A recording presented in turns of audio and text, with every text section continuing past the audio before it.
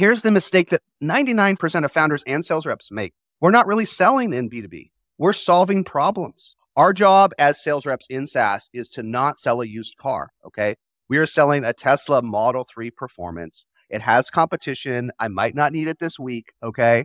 But it's pretty darn good. Let me help you get you into that Model 3 Performance today. And I've even got a special discount for the end of this month. And let me just help you. And I've spent 4 calls answering all your questions, and I've explained to you all the things and why the supercharging network is better than the regular one that doesn't really work at the charger near your house. And I've gone on Google and I've seen there's no charging network near your house. There's only superchargers. I kind of got you, don't I? And that's the job of SaaS and sales, because we're not selling commodities. Today, my guest is Jason Lemkin. Jason created and runs SaaStr, the world's largest community for SaaS and B2B founders. He also runs 2 of the biggest tech conferences every year, one in the Bay Area, which attracts over 15,000 people, and one in Europe with over 3,000 SaaS executives, founders, and entrepreneurs. Before SaaStr, Jason was the CEO and co-founder of EchoSign, which he grew to over 100 million ARR, and then sold to Adobe, where he ended up as a vice president of their web services business. If you follow Jason on Twitter or LinkedIn, you know how much wisdom he has to share about all aspects of building a successful SaaS business. In our conversation, we focused on what I find most product leaders have the least experience in, building a sales team.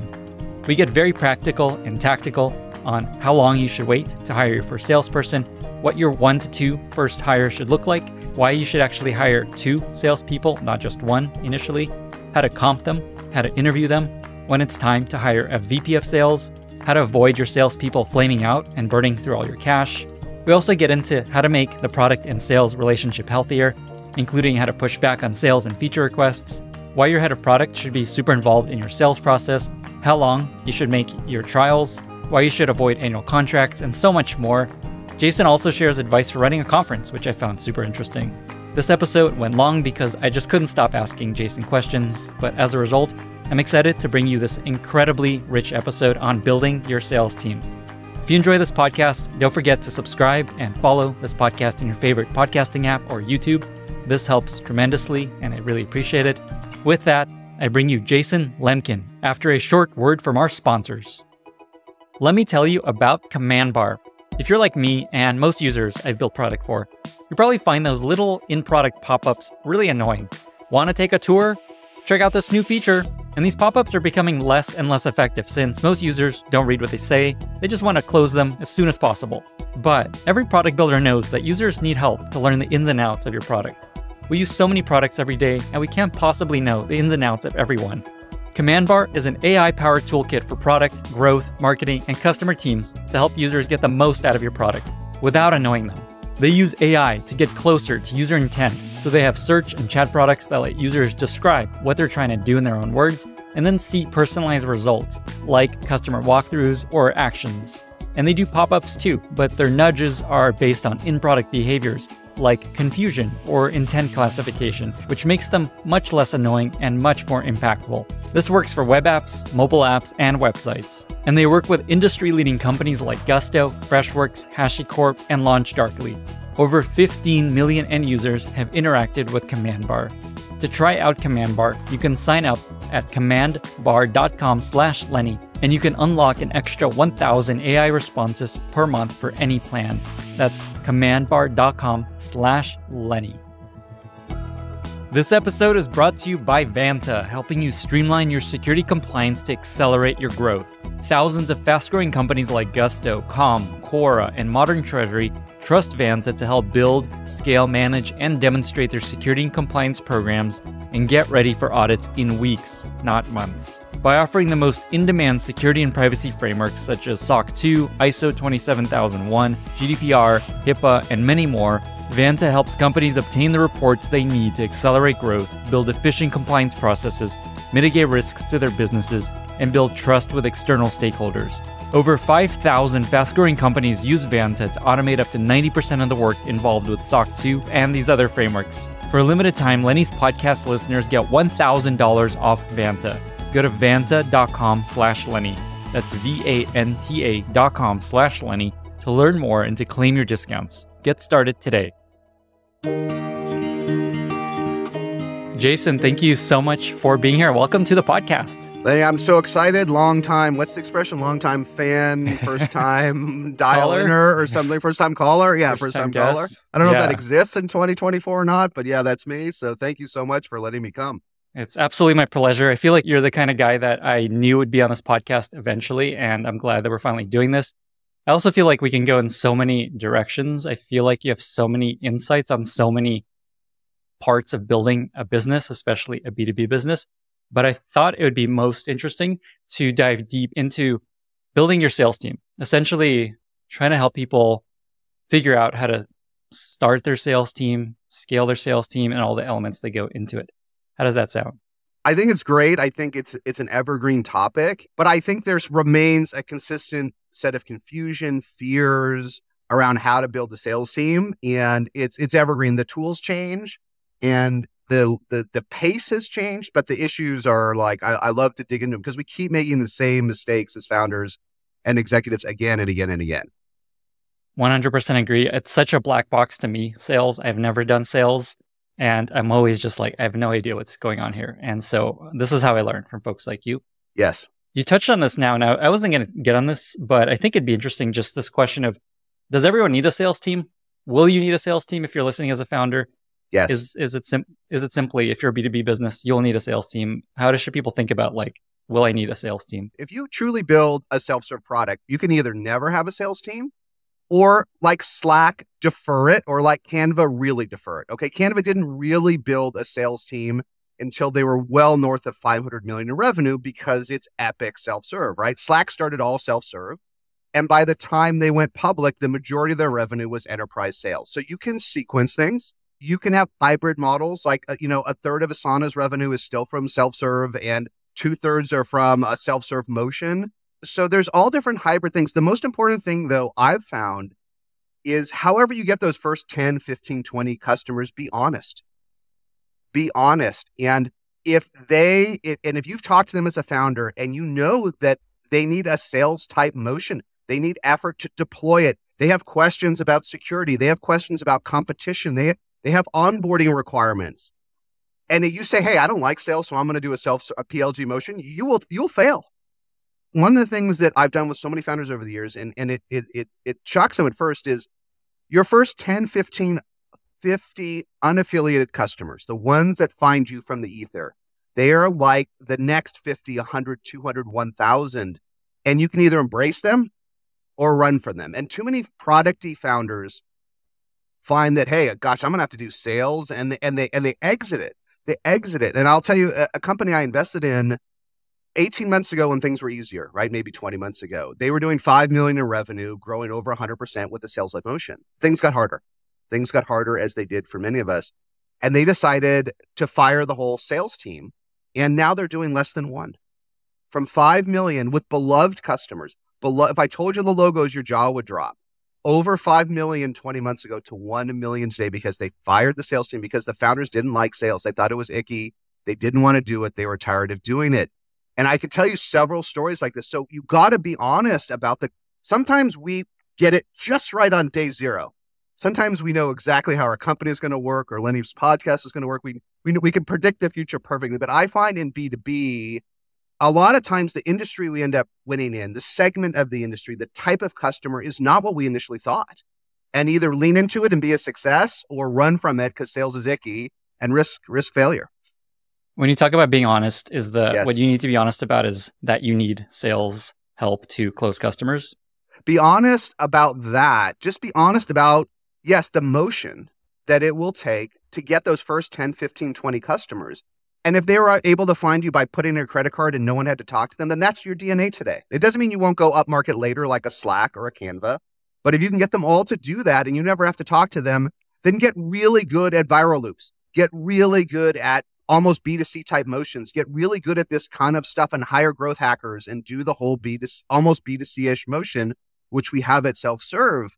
But if your first 10 customers come in and say, you know what, Lenny, I'll pay you $5,000, but you've got to solve this problem I have with online video. That is not a self-serve motion. It is not a self-serve motion. And even worse, sometimes worse, is your first 10 customers, five of them sign up online, but it takes a huge amount of effort for $19 a month. And then 5 say they'll pay you $5,000 a month. And some founders are like, I'm going to work on the 5 that pay us $20 a month, not the 5 that'll pay us $5,000 a year. And I find too many folks that don't like sales, too many folks that have not had any life experience in a sales-led environment flee from those customers. And I've never seen that lead to success. We're surprised who our niche is sometimes. We talk about nailing our niche, but sometimes we're surprised the niche that finds us. There's a lot of startups I've invested in that start off product-led growth and quickly realize this just isn't working. And many of them move to, we need to actually hire salespeople and start to go top down. And it can be, most companies are a hybrid, right? Even big folks that are, even there's weird hybrids. Like there's folks like Mongo and Snowflake. Mongo has maybe Mongo's a much better example. Mongo has a free low-end version, and there's open source too. It's a little confusing. And then there's not a lot in the middle, and then there's a lot of big, right? There's all different ways to combine a product-led or self-serve motion with sales-led. And too many founders in the beginning think it's either or. It's not either or. So I think the big takeaway here is sales is not a question of if you're going to need a sales team. It's a matter of when. The Canva example is crazy. Maybe that's but they still have one. But they still have one. They still have one. I think Notion, at 10 million ARRs when they hired their first salesperson. Okay, that makes sense. So I think the question that leads to is, what is a sign that you should start to hire your first salesperson? Even if you hate sales, even if you think it's icky, even if you don't like it, as a founder, you've 95 times out of 100, you've got to find a way at least to close the first 10 customers yourself. You've got to find a way. And we could dig into how to do that if you don't like sales. The hack, though, is that even if you don't like sales, customers love to talk to the CEO. The customers love it. And here's the other thing, as a founder, you're really good at the product in the market, hopefully even in the early days. So what's important is, even if you don't know how to do outbound, even if you don't know how to send a cold email, even if you don't know how to do any of this stuff, and even if you don't know how to ask for a check, even if you don't know how to open or close, almost all founders are A+ middlers. A+ middlers, right? And before we started, you and I talked about podcast and content, and immediately it was an A+ conversation, okay? Maybe you don't know how to close a big sponsor, okay? I'm just making that up. And maybe you don't know how to find one, but once you have someone in your spider web, Lenny, the conversation you and I just had was A+, and any founder should be there by day one, right? By day one. And prospects love it. They don't, if I want to buy CRM, I don't get to talk to Yamini at HubSpot or Mark Benioff, but I get to talk to you in your CRM company. It's like magical for early adopters, right? So bear in mind, no matter how bad you think you are as a founder, you're pretty good at the middle part of sales. So find a way to get any prospects, get really good at the middle, and then work up your courage. Work up your courage and find how to ask for next steps and money.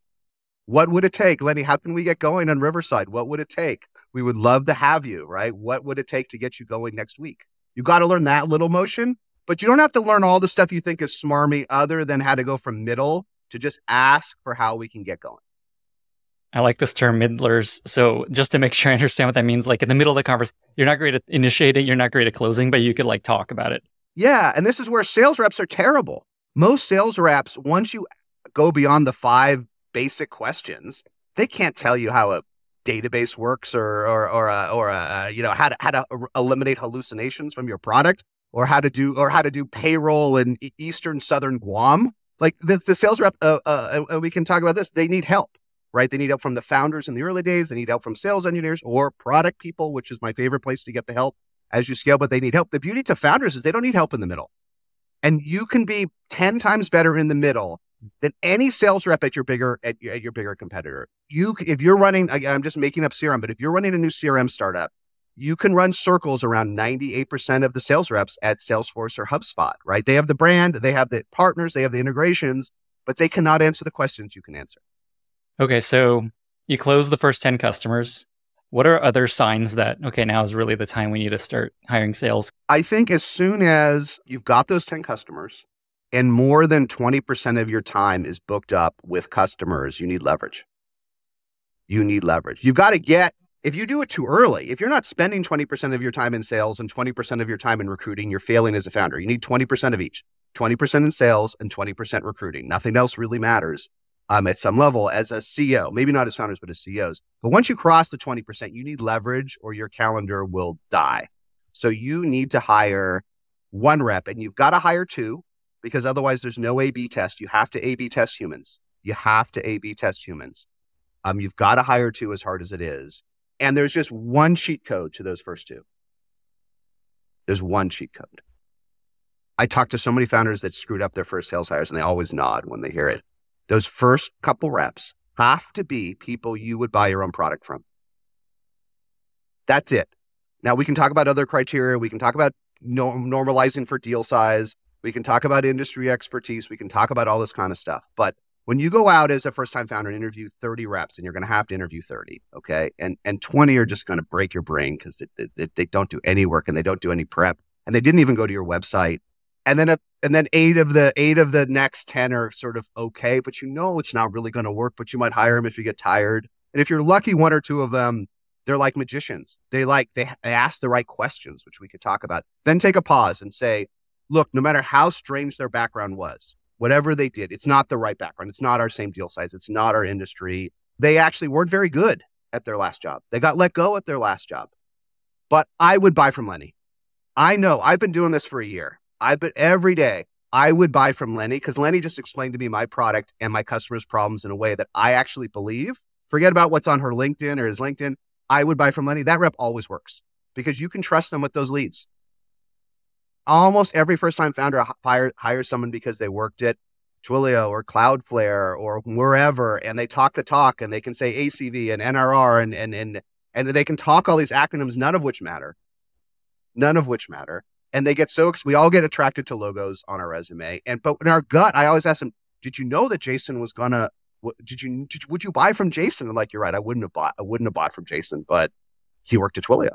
Like, so just wait and interview 30 sales reps, however you find them, through LinkedIn, use recruiters, use contingent recruiters. It's exhausting. Do everything, work your network, and then be flexible in the beginning. We're looking for pirates and romantics in the early days. We are not looking for folks with massive sales operations teams and enablement teams. You're looking for that quirky one that's got a few extra IQ points that for reasons that make no sense has fallen in love with your little product that is so feature poor and does nothing, but they love it. They love it. Okay. And my first rep I had like this back in the day, he had gotten let go by a prior startup and he was struggling and he was living in his brother's garage at the time.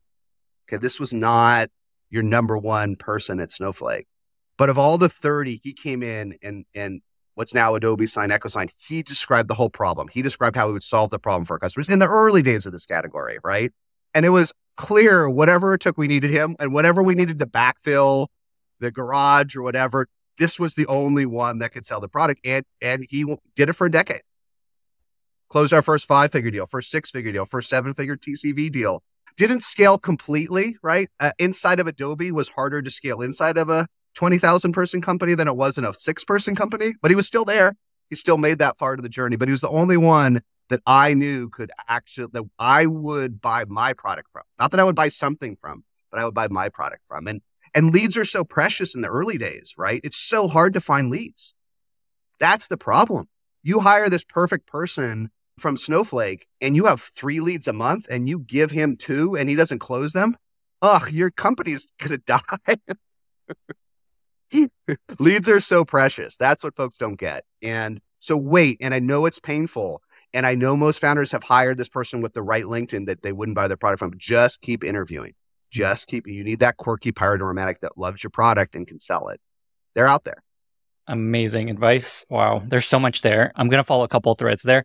Okay. In terms of the level, I know a lot of people make the mistake of going with a VP of sales pretty quickly. What's your advice? I know you talked about general attributes, but what's your advice for kind of the level and seniority of these first 2 hires? 2 things, one that's evergreen and one that's maybe especially apropos for today's environment. The evergreen one, which I've talked about for over a decade, and I think folks that have been through it will see it, which is you need 2 sales reps hitting quota, closing deals before you're ready to hire a manager for them. Almost all VPs of sales, their job is to take you from rep 3 to 300, to take something that's just starting to repeat, okay? A script that's just starting to work, leads that are just starting to come in, and then take Lenny and Jason, the 2 reps I have, as quirky as they are, they're crushing it, okay? And then I'm going to hire a more heterogeneous type of person going forward. I'm going to hire the person from Cloudflare. They can't all be like Lenny and Jason. They're pretty quirky, but at least I can learn from them. What's working? What are the objections, right? How do we get around that feature gap? Like we're 1 year old, we're 2 years old. We got a lot of feature gaps. Okay. Our product, this integration doesn't quite work. How do we box around those issues? How do we sell our 10X feature? Like, because if you're a startup, your product isn't very good. Your software is not very good. And you have a competitor, but you have some 10X feature that is driving people to buy you, something you're doing that does not exist in the marketplace. And the really good reps get insanely good at selling that. And the folks off the street that do VP sales often doesn't even understand the 10X feature. It's too subtle. It's too subtle why the fact that your product is localized in Portuguese magically means you can win these deals. Or I'm making up something that doesn't quite make sense. But so you need 2 reps that are hitting quota, and then you hire VP sales. If you hire it before then, you're doing a Hail Mary. It ain't going to work. It never, ever, never, ever, ever, never, ever works. You're asking them to find product market fit, to be the first rep, to be the second rep, and scale it all at the same time. It's mission impossible to do all 4 at the same time, right?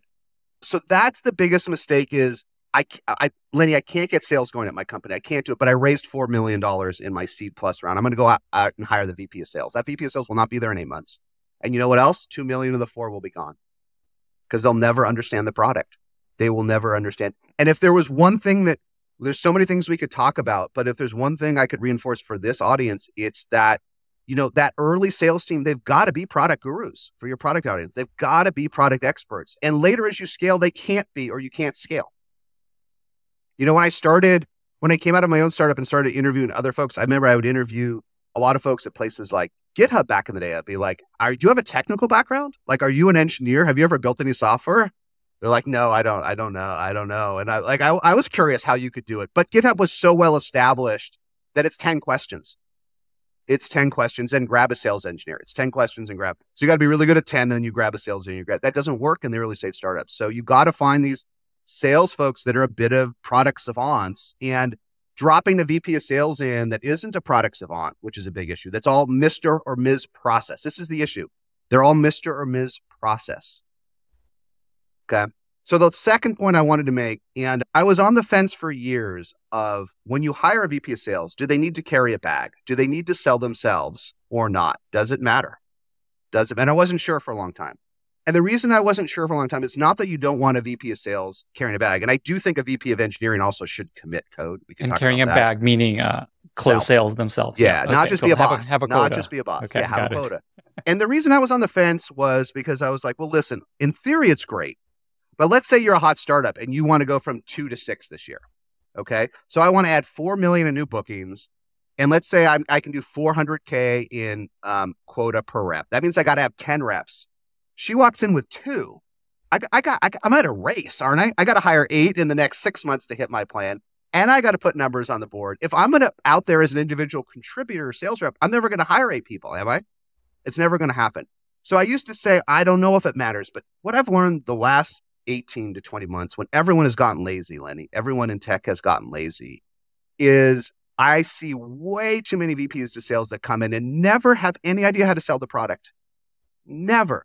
They only want to be managers. Now, whether they carry a bag or whether what they do is they join calls with the reps, right? Whether they backfill the reps, you want your VP of sales in deals 20, 30 hours a week when they start. And I see VPs of sales today they're in no deals. I'll go to a board meeting and VP of sales will be there 2-3 months and they'll have a logo on the word. I'm like, how's it going with Airbnb? And they'll be like, I don't know. I got to ask John. Doesn't know because isn't even in the deal. Isn't even in the deal. So I see this too often. Another company I'm on the board on, I really like this VP of sales a lot. He joined and 6 months in, sales were down from where the new bookings were down from where they were 6 months before. And as he was honest, he's like, the biggest problem is I feel like I didn't have time to learn this product. It's a complicated product. It's more complicated than the product I last sold, and I just didn't have time. Jason, this conversation is going exactly how I'd hoped. There's so much actionable advice here. Let me try to summarize a little bit of the things you've said and then keep going. So let me know what I'm missing here. I'm going to try to just highlight some of the important things you mentioned. So in terms of when it makes sense to start hiring your first salesperson, a couple of things you shared is you've closed the first 10 customers on your own as founders. And if you're spending more than 20% of your time on sales and you need to start creating more leverage. I'll throw in one other thing I've heard, and just tell me if this is also true, that there's kind of a repeatable process you've created. Like you can sell consistently enough, or you can tell someone, here's how I've been selling. Is that right?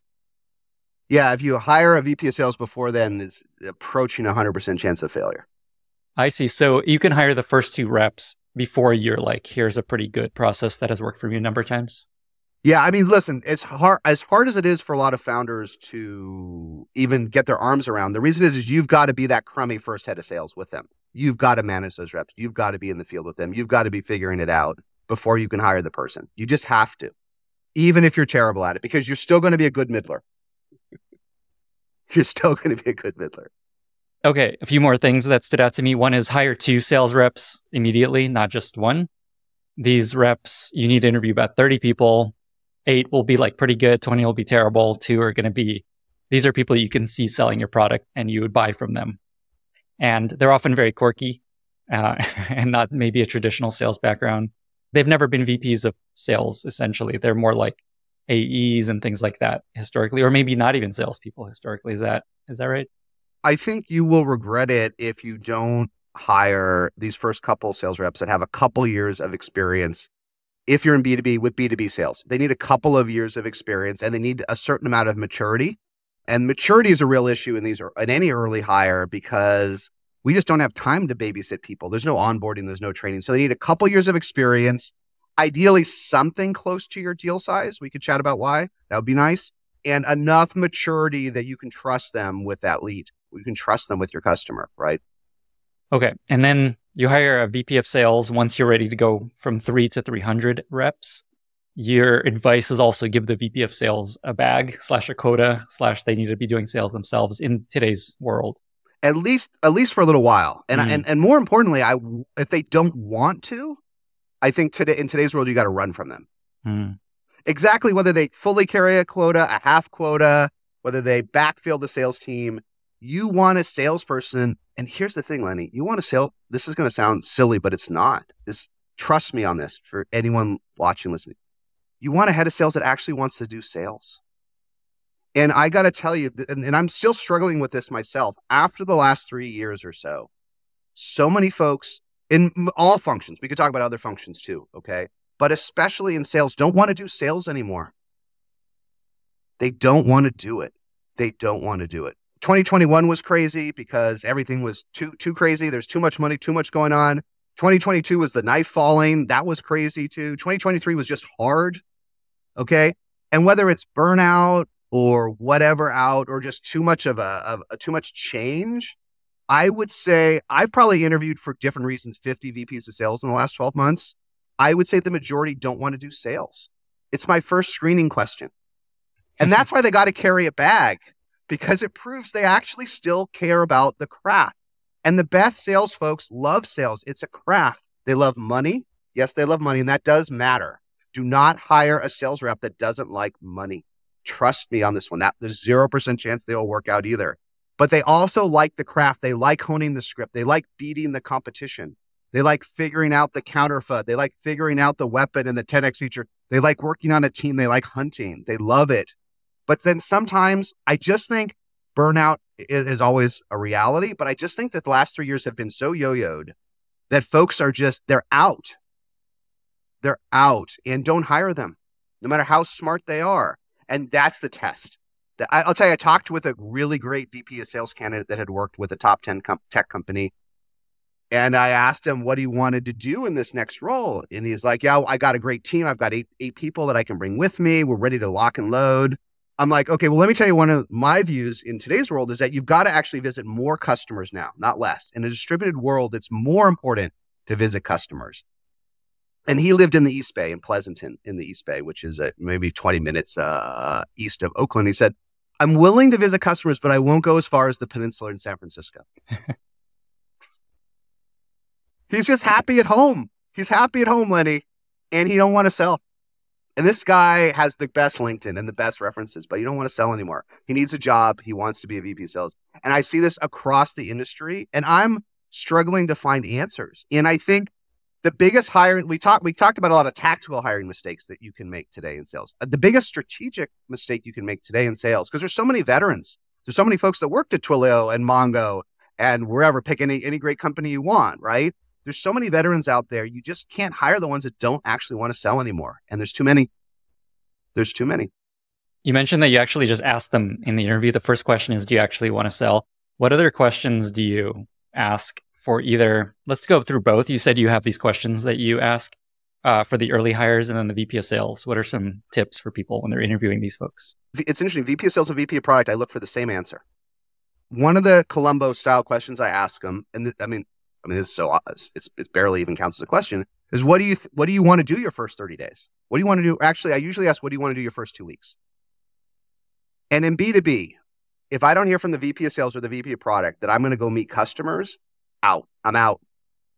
There's too many VPs of product too, Lenny, that don't want to meet customers anymore either. The majority of VPs of products that I interview, they don't say meet customers. Every single great VP of product, chief product officer I've ever worked with in my entire career, you know what the first thing they do in the first 2 weeks? They leave me alone. I'm going to go talk to 20 customers. Leave me alone. Leave me alone. I'm going to go talk. They don't want to sit out on meetings and look at PRDs and talk out of their navel on endless internal meetings. All the best ones, they say, they just leave. They literally say, leave me alone.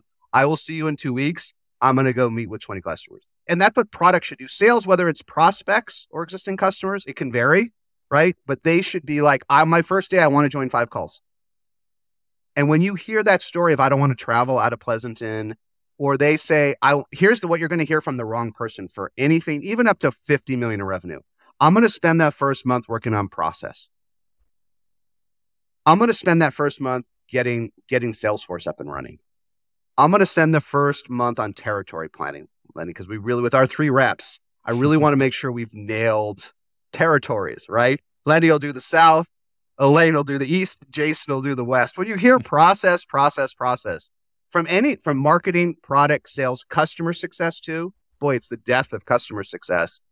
It's just people, and it's not that you don't need process. It's even worse than it was than a few years ago, because and I know this is going to trigger some people, but the truth is they don't want to work.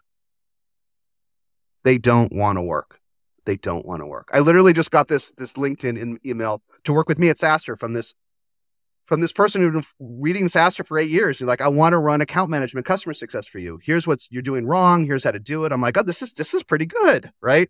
And I DM'd her back. I'm like, great. To be honest, you realize though, you're actually going to have to talk to customers and sponsors yourself in the beginning. No response. Just out.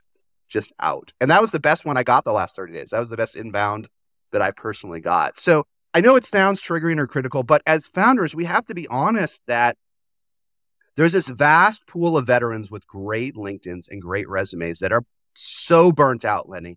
And let's not blame them. I know it sounds like I'm blaming them or being negative, and I'm trying to not be negative. I'm empathetic. I am empathetic to the burnout, but you can't hire these. There's too many. The industry is littered with the burnt out. They're littered with it. And if you hear a touch of cynicism, if you hear anger, if you hear, I don't want to meet customers in and I'm going to say any VP role, product, sales, marketing, customer success. If they don't want to meet customers, their first let's make it a 14-day test. You know, they're never going to want to meet customers. These folks that don't want to do sales, that are VPs of sales, I imagine when you're further along, that's more okay, because you don't need them to be doing sales, right? They want to manage, optimize. No, I see you shaking your head. I mean, there's an element, let's call it north of 50 or 100 million, where for what's sometimes called commercial sales, SMB sales, it really is all process, okay? So for sure, I agree. But, at Salesforce, they're trying to close $100 million plus deals. You think that the sales leadership doesn't need to be in those deals?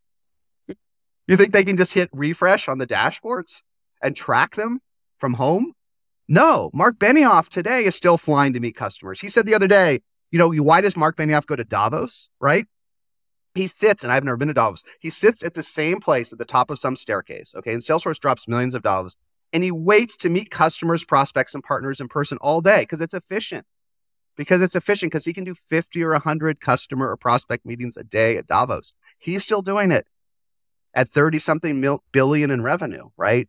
So this idea that Is there some truth at like, for example, when I worked at Adobe back in the day, it is true that Adobe, which was, the parts of the business, sales literally was not dashboards. Like, I get it. Okay. At 4 billion, 10 billion in revenue, but most of your audience is not ready to hire at 4 billion or 10 billion in revenue. They're not ready to hire that person. Don't hire them. Right. I don't know. Maybe Satya's listening. You never know. I think on the sales side of the business, they're flying out to the big deals. To close the loop on this thread, when you're interviewing the early sales reps, those first two core key folks, what are some questions and ways to know if they're maybe a good fit? You mentioned one of like, you feel like you would buy from them.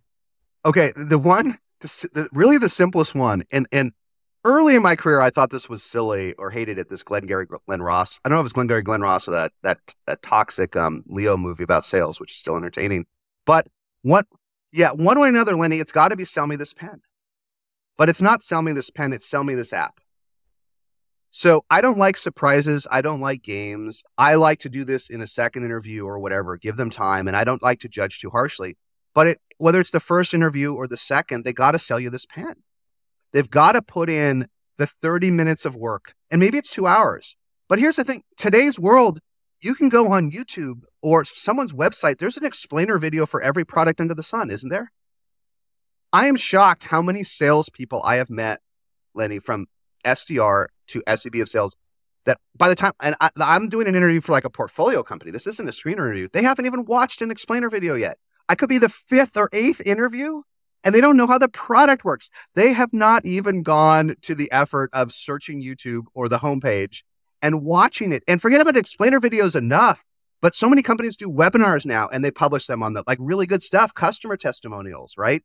If you're a sales rep, you don't actually have to know how the webhooks work or how to provision an API key, but you need to know the product as well as that webinar that's on YouTube. And 98 out of 100 folks won't bother in an interview. They won't bother. They're just going to click on apply on the ATS and tell you, hey, I recently stumbled upon whatever. It looks like you have time to discuss, right? But that one that actually does enough work and watches the video and then can sell it to you, and they're going to make mistakes. They're not going to get it right, but they have enough confidence with the core problem to be solved, because here's the mistake that 99% of founders and sales reps make. We're not really selling in B2B. We're solving problems. And this is why so many people are struggling in 2024, because they can't solve their products. They, as sales reps, as companies, they can't solve big problems anymore. Our job as sales reps in SaaS is to not sell a used car, okay? We are selling a Tesla Model 3 Performance. It has competition. I might not need it this week, okay? But it's pretty darn good, okay? And I'm going to help you understand, Lenny, because you're in the market for the car, why this is the best one. I'm going to be honest about where it's not. I'm going to answer all your questions. I'm such an expert. And then I'm going to ask you, Lenny, when is that how you have 280,000 miles on the Civic? Let me help you get you into that Model 3 Performance today. And I've even got a special discount for the end of this month. And let me just help you.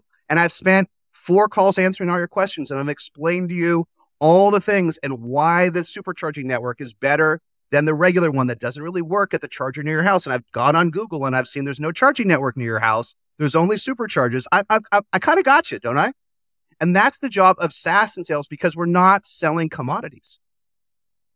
We're not, and that's why the best reps will also tell reps when not to buy their product.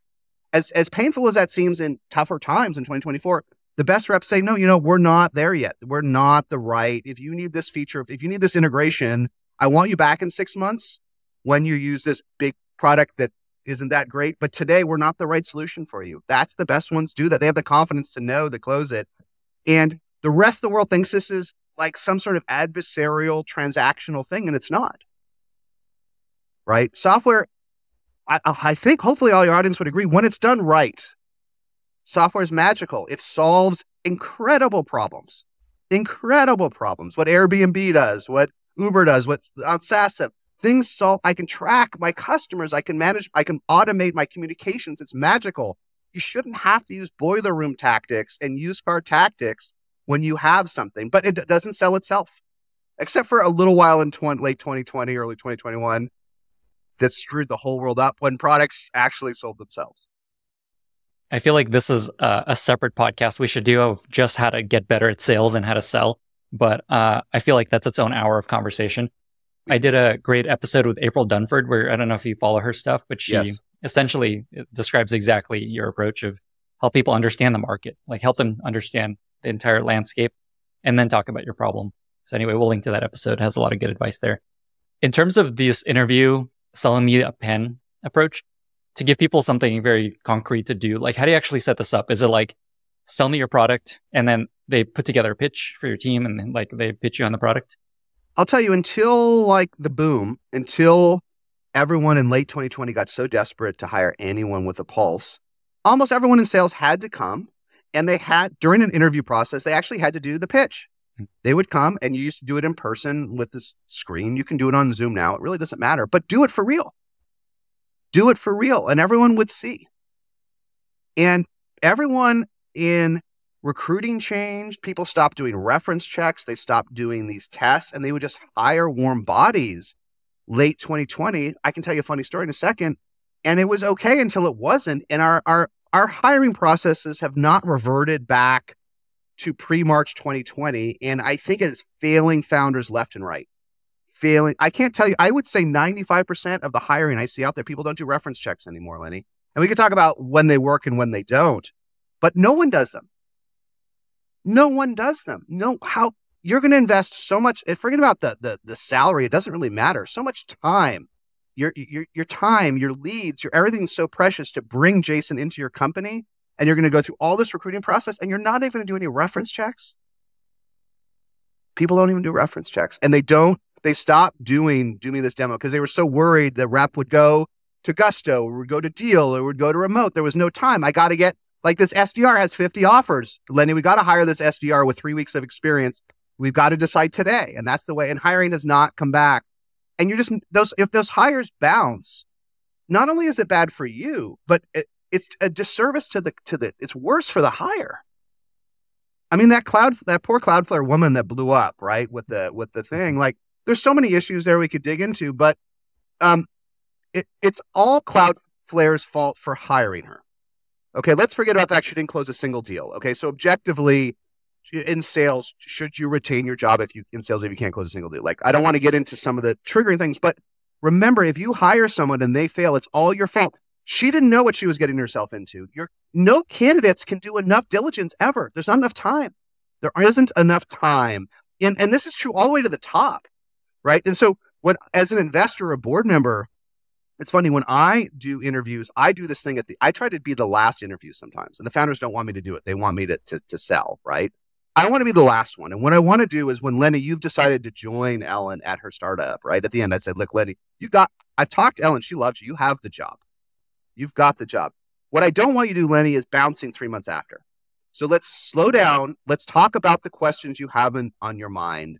And let's have a safe space where we can make sure you're going to be happy and successful there, right? And sometimes even the founders get mad at me for doing this because sometimes the candidate bails. But I'm like, I know you're mad at me today, but this is, it is your fault, 100% your fault if any of your hires fail. Don't blame them. And I'm guilty of this. I get upset when people start and they don't give it their all, right? Or they don't do it, or what if you hired someone for your podcast and they decided, I don't want to do the podcast this week. I'm tired. I'll do it next. Like, you're so mad at them, but you should have seen it during the hiring process, right? So tying it back, that's why you've got to do the sell me this pen. You've got to, before you hire the salesperson, have them sell your product for real. Do the demo. And if they need more time, give them more time. Let them watch another demo. Don't have them feel like it's a trap or spook them. Treat them the way you would like to be treated. But if you skip this step, it's what's the point? You're not helping them. What I love about this process is it connects exactly to what you recommended you look for in these hires is, would I buy my product from these people? So this makes a lot of sense. And you give them this assignment at home and they do work on this and they come in, right? It's not like come to the office. If you talk to a great transactional VP of sales that's hiring tons of reps to do it, like they'll make them do, if they're still doing this, they'll make them do sell the pen fast in the process. They don't have time. They're doing 20 interviews a week, 30 interviews a week. You got to sell me this pen. But if you're a founder and I'm talking about, you've already talked to a bunch of candidates, you're down to one or two. Tell them, look, this isn't a trick. I'm not that great at selling my product myself, right? But I got to know that you're going to be happy and successful here. So do a demo for me. And if they won't do it, they're not a salesperson. They're not. And too many people went into sales not. The other weird thing about B2B sales in good times is actually a lot of these folks are not really what you might think of salespeople. They can't do outbound. They can't pick up the phone. All they know how to do is to manage leads that come in and say, I want to buy today. And you need those people too. Okay. And I'm not saying you don't need those people too, but that's not always what we think of as sales. Another black box for me, and I think a lot of people with sales, is comp and quota. How to actually set up their comp for your early hires and then how to actually decide on a quota. What advice do you have for figuring that out early on? Like what percentage is commission, what percentage is salary, all that stuff? Yeah, everyone gets this wrong.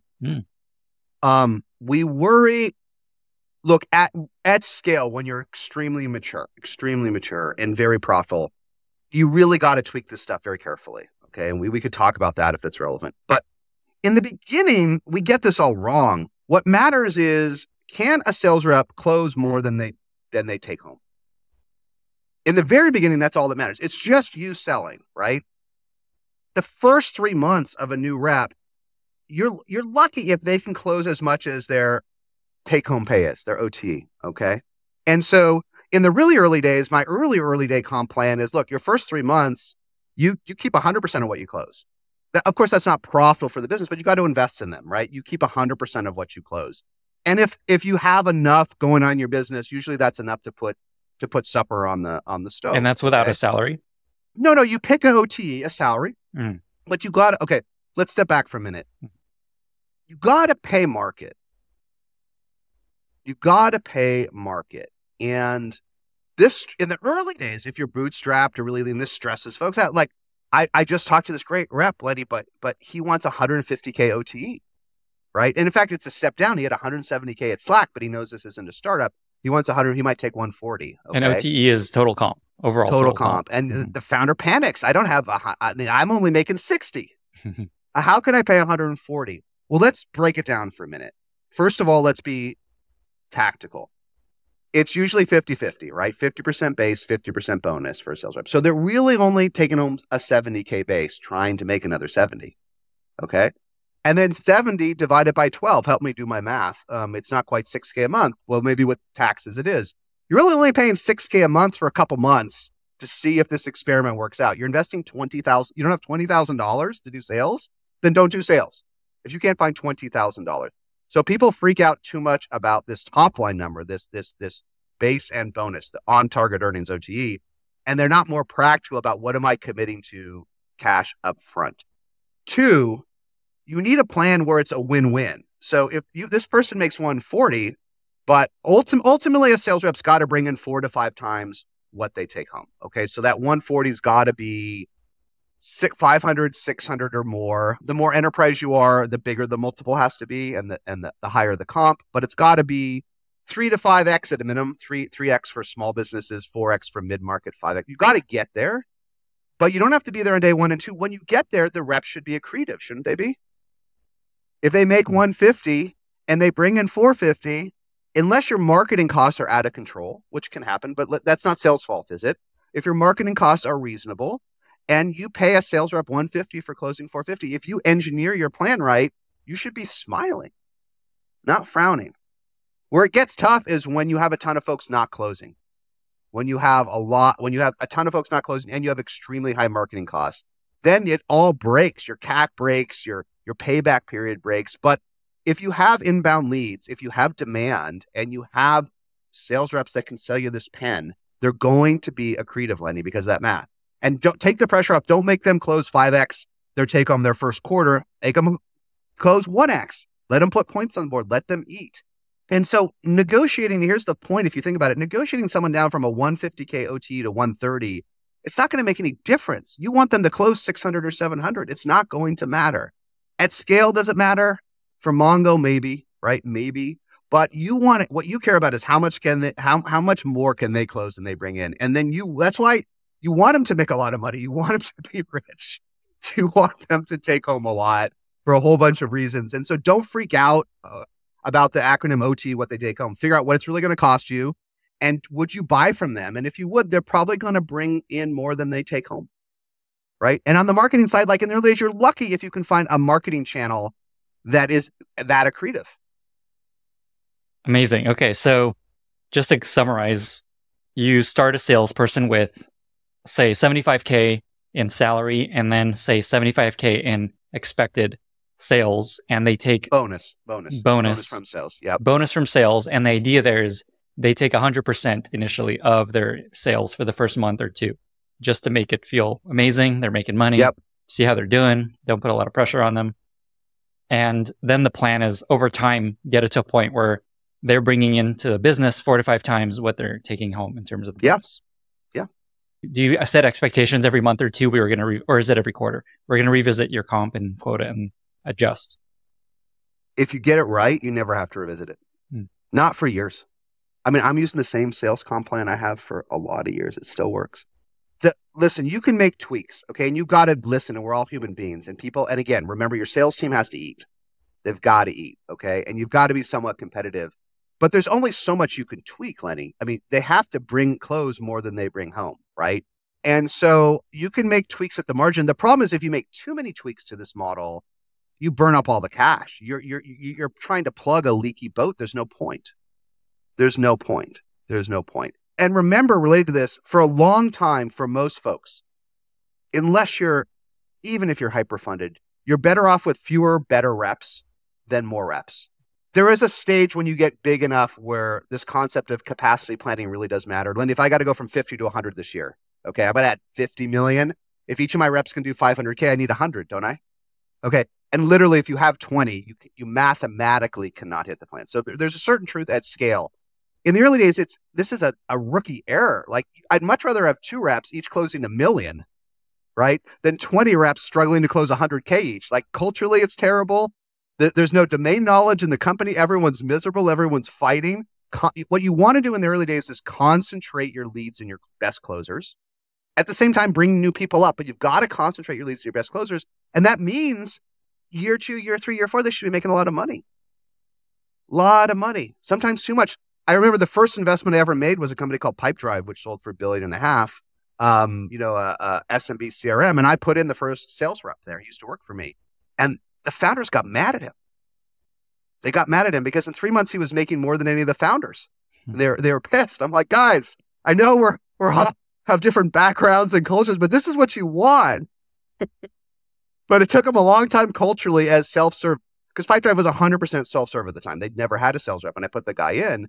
And what he did was he went and he looked all these self-serve customers. He's like, the company was at about 2 million revenue at the time. And he's like, okay, who's bought more than 1 seat? He just did a reverse sort and he called them. I remember he called AOL back in the day and he's like, you guys have 20 seats of Pipedrive. Would you like to buy more for your sales team? They're like, thank you very much. We'll take 100 seats.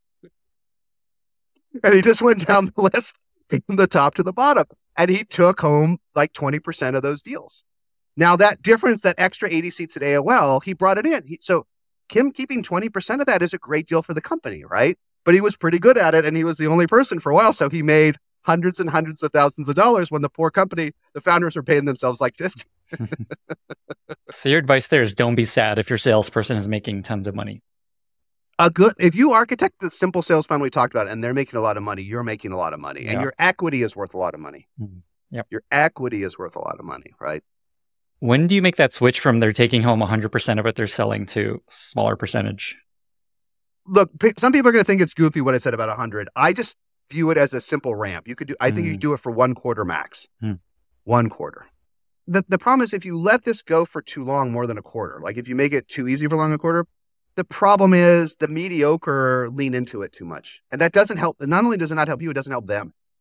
You don't want to make mishires. They're so you could have a whole podcast only just on mishires.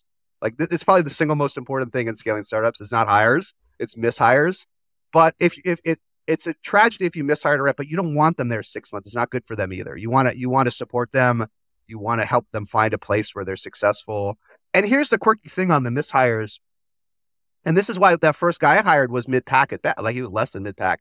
Here's the thing about sales is, someone can be very good in certain sales environments and completely fail in other ones. Completely fail. it's probably more binary than any other function. And so you got to find it before you hire them. But you also got to root it out fast because those leads are too precious. And it doesn't mean they won't go on to another company and be wildly successful, but you could utterly fail. And the one related point I'll give, if I had to throw one hint on this any of these reps, first 10 and VP of sales, one hint more than anything else, trust me, you gotta hire someone whose last product was harder to sell. This is so important. This is a recipe for utter disaster.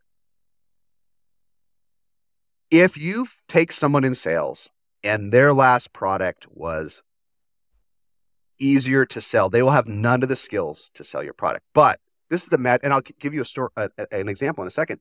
If you hire someone from something that was just a smidge harder to sell, and they come into your company, it's like they're on Mars. It's like weight has been released from their feet. Like they learned how to sell a harder product and get it done. And then they come to you. And the first example I had, the first SDR I hired was a guy named Sam Blond, who went on to be CRO at Brex and then now is a partner at Founders Fund. And we worked together from the very beginning, first SDR. And before that, he was an SDR at a company called Intact, which was bought for $1 billion, which was online financials. Okay. And back in the day, we know what the one thing people didn't want to put in their cloud was? Their financial statements. Okay. It just wasn't trusted back. There are some things you would trust to the cloud, like a CRM, but they'd be like, these are my crown jewels. I can't put these. So he went from desperately trying to convince folks to move a business process to the cloud. They had no interest. And he came to us, and it was hard, but it wasn't that hard. And he instantly was number one. He went from SDR to SMB AE to mid-market AE to director of sales to head of this whole sale, because there are many reasons he was great, but he came to me and I said, Sam, why are you crushing it when everyone else here is struggling? He's like, this is much easier than Intact. So hire someone like that and don't make it, no matter how much you like them, the sell me this pen thing will control for it a bit. Okay. But when we give in the hiring process, right? We never get what we want. Be very, very careful if the last product was easier to sell. I love this advice. What is a heuristic that the last product was harder to sell than yours? What tells you that that's probably true? Be very careful if it was more technical. Mm-hmm. Very technical. Some folks can go from a like a business process sale. They can go from selling a Gong or a sales offer and outreach, and they can go sell a complicated API to VPs of engineering or VPs of product, but most can't. Okay, so more technical is a tough heuristic. More competitive is a positive. What really works, Lenny, is if you hire someone from the number 4 in a space and they did well. You take someone that was number 4 in the space and then you're number 2 in the space. You think number 2 is really hard because number 1's crushing you, but they were at number 4 in a space where no one can tell the difference between these products. That's a great one, right? So a space that's more competitive, a space that is a positive, more technical. The other one related to technical on the pure B2B side is much more complicated business process. Okay, I see folks fail in B2B when they've sold it's hard, but they've sold a simple business process. They go something that's got a lot of integrations, a lot of complexity, and a lot of business process change, and they just melt because it's too complicated. They just melt, right? Like there's a company I invested in. It's doing over 20 million today, and for some reason, to simplify what they do, which is pretty complicated, they called it the Gong for X. Okay, the Gong for X. And it's great to get a VC meeting and a few other, but it's not even on their homepage. Okay, it doesn't really make sense. And the CEO had me listen to this senior sales exec he hired, and the only thing he could tell the prospect was that they were Gong for X. And the prospect kept asking, "Well, how does this deep integration with this business process flow and Zendesk works, and how does this go over to Salesforce?" It's like, "Well, we're Gong for X." That $600,000 deal was lost. Right. But maybe that works in some space, right? And Gong's hard to sell today too. Don't get me wrong. But you see my point. It's just that simplicity. It's too complicated. Right. And I know it's not the perfect heuristic other than this technical thing, but the technical one, man, trust me. Right. The too many B2B type reps melt in B2D. They just melt. Selling to VP of Eng is it's the same beast, but they don't suffer fools, do they? Not the VP of engineering, I'm close. They don't suffer fools. I haven't heard this term B2D before. Business to the developers. To developer, is what it stands for. Oh, interesting. I haven't heard that term before. Okay, let me zoom out a bit, and I want to move on to a different topic. But before we do that, so we've talked about kind of these early days of hiring your first 2 reps, getting your VP of sales to help scale out the team. To give people a sense of where this goes as the business scales, what does the org evolution look like? You have these 2 reps doing sales on their own, then you have a manager. What does it look like over the next couple phases of the sales org? Look, to simplify, there's rules of 8. So in sales, I'm actually not sure what the typical heuristic is in product, because product teams are leaner. At least I hope I like it when they're leaner. But in sales, the thing about sales is there's no efficiency. Like if you have a sales-led motion, half your company is going to be in sales at 10 million ARR, half your company is going to be in sales at 50, half your company is going to be in sales at 100. It's one of the tough parts of the software model is that there's actually almost anti-efficiencies in sales. The public companies are actually less they have the higher CACs than startups, believe it or not, because they have so much market penetration. But so you're going to need a lot of people, and it's rules of 8. 8 SDRs, outbound reps need 1 manager. 8 AEs, 8 sales execs need a director above them. And then when you really scale, 8 directors, you don't really ever going to have 8 directors, but 8 directors could have a VP or 8 reports. And so there's rules of 8. If you want to build an organization on it, it's all rules of 8. For a while, for SDRs, thinking this was this high velocity entry level position, people pushed it to 12. But the more folks I talk to today, the more I hear everyone's reverted to 8. Like I'd rather have fewer SDRs having better conversations. And so it's just, you can build your whole org with 8s. That is way too easy of an answer. So the idea there is you hire this VP of sales, then you hire 6 more sales reps, AEs. So what happens next? You hire another got to start hiring managers. Manager. Got it. Yeah. And then you scale 8 more reps. Yeah, and once you have 8 AEs scaled, you almost always are going to start, a VP is going to a good VP of sales is already be hunting 2 directors, whether they're just split up normally, whether they're east-west is a classic way. Another way, like you might have smaller and larger customers. That's pretty standard, right? Commercial and enterprise. But a good VP of sales, once she or he has 8 reports, will be bringing in two directors, or maybe 2 VPs if they're an SVP. Maybe there's a lot of title inflation today, which doesn't bother me nearly as much as a lot of other things we've chatted about. I don't care what your title is if you'll actually do sales or do work. But yeah, you need to bring in managers at 8. And folks that can't also, a related point is a lot of founders worry, I really love my head of sales, but she's a stretch. Like most of them should be stretches. If you hire the seasoned one, they're not going to work. So for 95 out of 100 of us, our first head of sales should be a stretch VP of sales. And what that means is usually they were a director before that, or a senior director, or sort of a VP. Okay. But you should be cautious about hiring your first VP of sales for their third VP of sales gig. They're not willing to do the job anymore. You need a stretch, and it's worth it for their career growth. It's worth it for their personal growth. It's worth it for the equity, right? So you're going to hire a stretch. That's an important tip right there. But then you're going to be a little worried how far can Lenny go? Because I love Lenny, but he was a director for 2 years before this, and this is his first role, and he did so good last year. But I'm worried Lenny's going to break.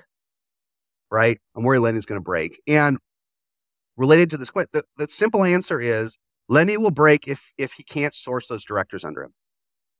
You can scale forever as a sales leader if you can hire better managers under you. And it's true of any functional area. But what you'll see in sales is you'll see your stretch VP of sales drown when they never can hire better managers under them. Right? They'll end up doing some weird internal promotions, which you want. You want to do internal promotions. My rule is you want to promote 50% from within and hire 50% without for your managers. But if you're really the only people you can promote are just junior people on the team and you can't find leaders, you can't scale, right? And so I do see this happen too frequently is a first-time head of sales does it, and then they're like, here are my managers, Lorraine and Jason, but they really were just reps for 2 years and they don't know how to do it. So you have a whole bunch of people who don't know how to do it. That's when the organization cracks.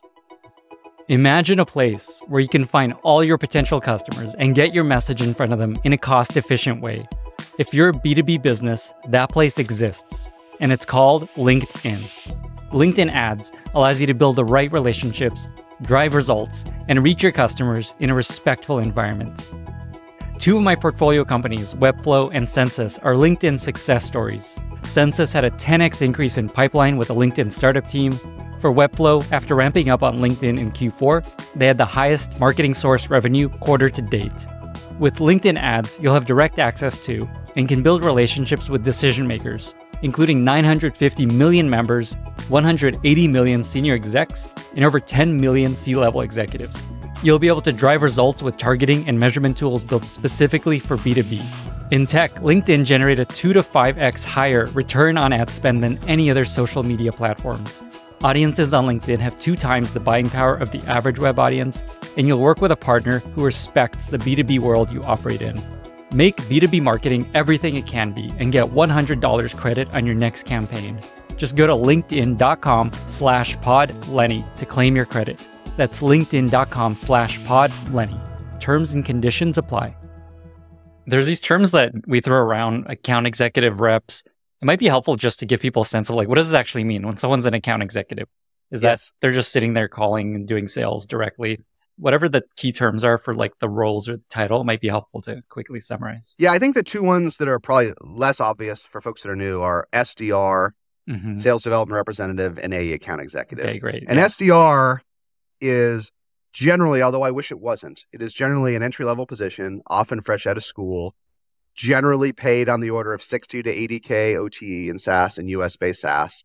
And their job is to email for dollars, dial for dollars, and in many cases to screen inbound leads. It's entry-level, and their job is to pass on a lead to a sales executive, an account executive, an AE. And so not all companies have SDRs. It's a longer topic, but pretty much all the best teams have some type of SDR function now, so that because we've learned we want to specialize. We want openers opening and we want closers closing. And so that's the rough idea of SDRs are openers in some cases, and account executives are the more seasoned folks closing. And, it varies. A compensation from account executives that are US based could be anywhere from like 90K to 200K, depending on that's with base and bonus split at 50-50, depending on whether they're hunting tiny deals or big ones. That's the way an account executive works. And I think what doesn't happen today, so those are the acronyms, SDR and AE. I think people can figure out VP of sales. That's vice president of sales. I think a thing that's gone on in the industry that founders expect now, because there's so much discussion of it on LinkedIn and social media, but I haven't found worked, is that an account executive will magically be full stack. They will do outbound themselves. They'll go use ZoomInfo and Apollo and develop a list themselves. They will manage that outbound list themselves. If they don't have enough inbound or enough in their free time, you know what they'll do, Lenny, in their free time? They'll just do more outbound. It doesn't. You know what sales reps do in their free time today? They sell real estate or courses.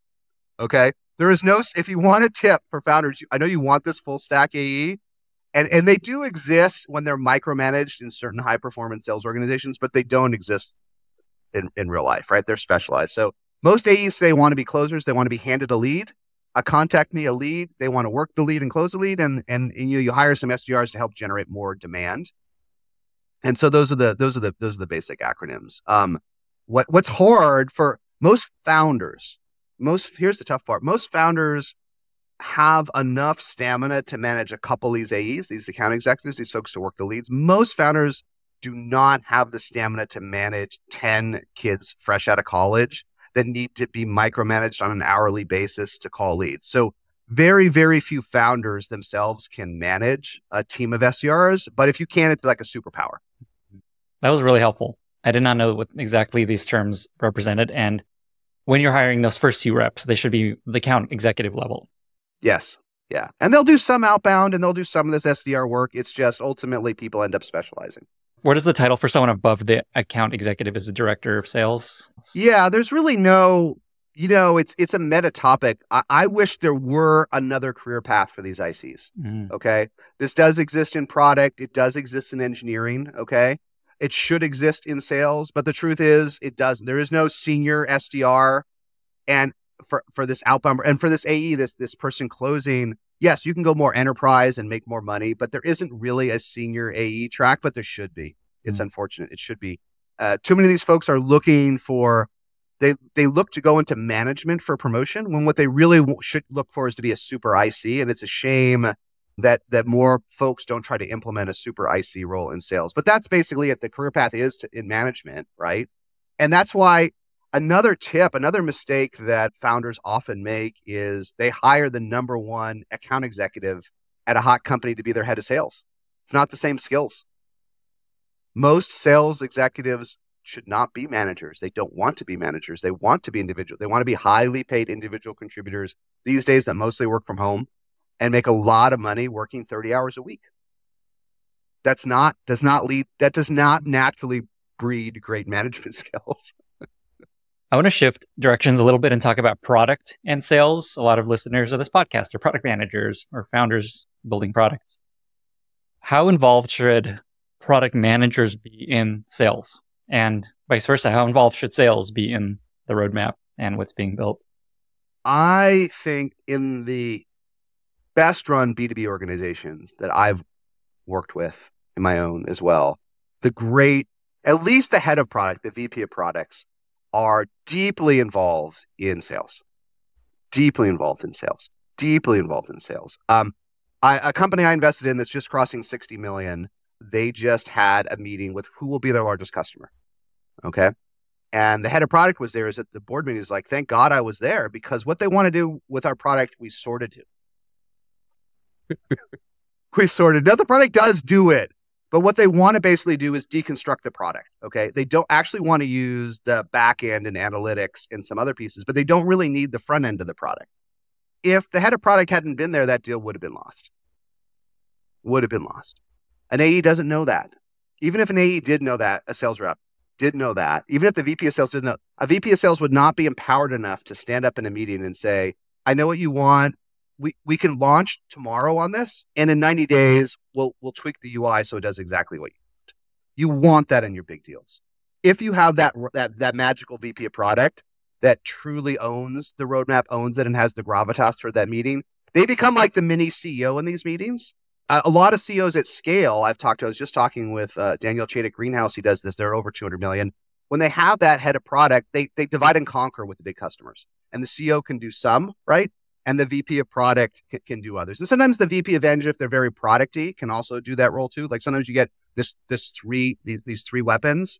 In the old days, sometimes your VP of customer success could do this. But unfortunately, and I know this is going to trigger some people, I don't see customer success stepping up for this pseudo product role anymore. And I see them shrinking more and more into process.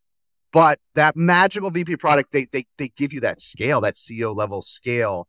Can a product manager or a director do that? In my experience, the best ones, absolutely. The mid-pack ones that are working on the color of the pixel, I'd rather not have them in the deal. You have to be empowered. You have to be utterly fluent in the product, the entire product, right? You have to be the one that knows how to connect the pieces that don't always connect themselves, right?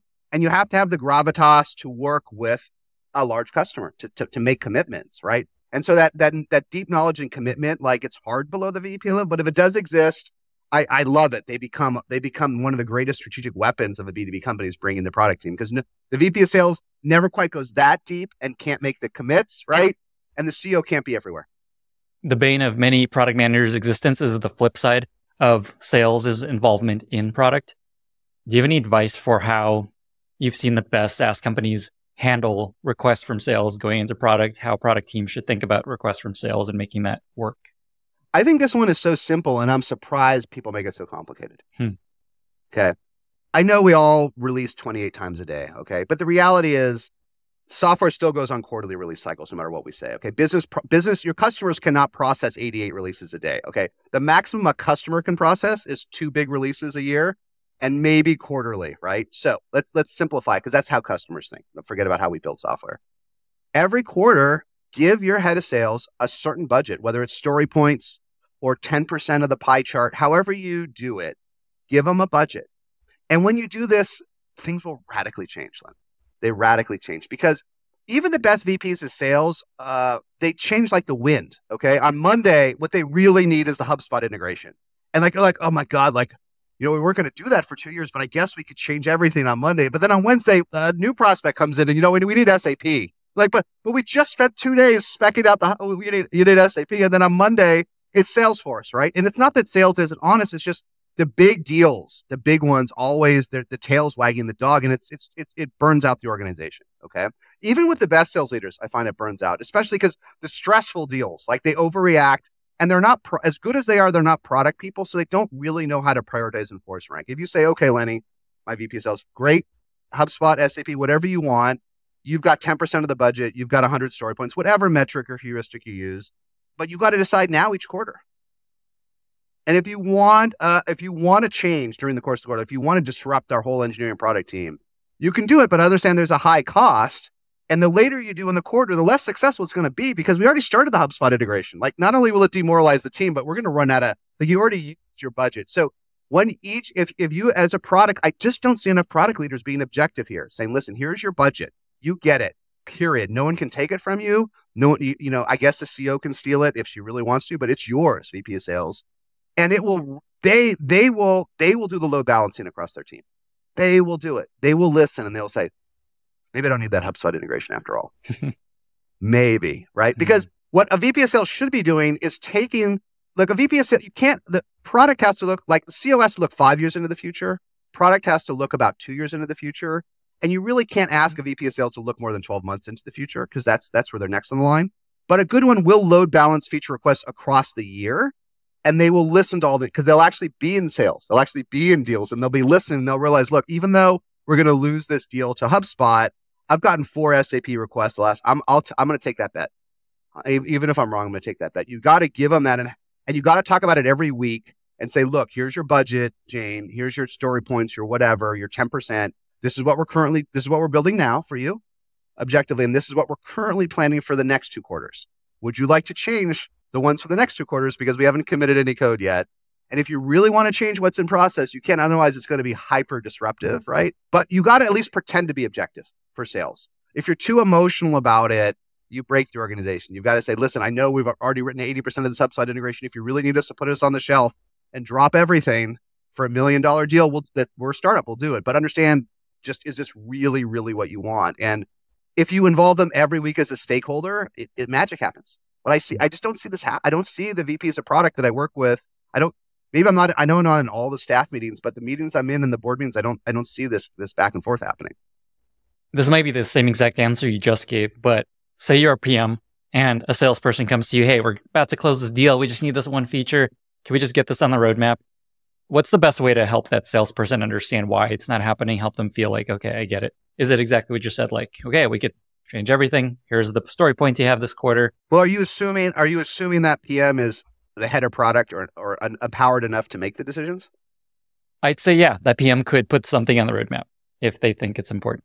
The reason I'm a little confused, just because I want to get it right, is I'm hearing, which maybe isn't what you said. What I'm hearing is a junior IC rep is talking to kind of a more mid-level product person about the roadmap. Yeah. That's and that's, you want to have that. That's like one of the reasons we actually go to the office, because those discussions don't happen on Zoom, Lenny. They don't happen. And you want those discussions to happen, but you don't actually want them empowered.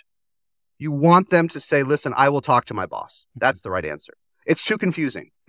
This stress between product and sales is a good thing. It's a sign of a well-run B2B company when there is stress between product and sales. It's a good sign. It is a good. If there's no stress, you're not in enough deals.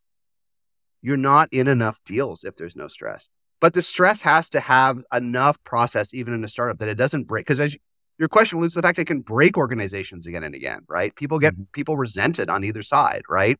And so this is one thing where the answer has to be, look, we can chat about it over lunch. We can chat about this, and actually, you've got a good idea, you're individual contributor. I'm going to tell my boss on Monday that I think we should do that. I'm going to use a little social capital to say we should do this, but you got to push the decisions up. That's as far as I'm going to make recommend. Otherwise, instead of that one stressful conversation at the VP level, you've got 100. You've got 10 times 100. And again, they're fun lunch conversations, but they wreck you. So the advice there is basically, talk to your manager. I'll talk to my manager. They need to hash this out. It's not my call.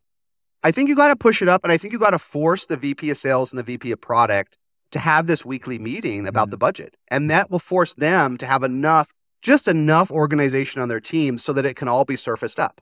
Because that means they each have to have a meeting with their team for 30 minutes each week and say, I'm going to put it up on the whiteboard, guys, to my sales team. I'm going to put it up on the white.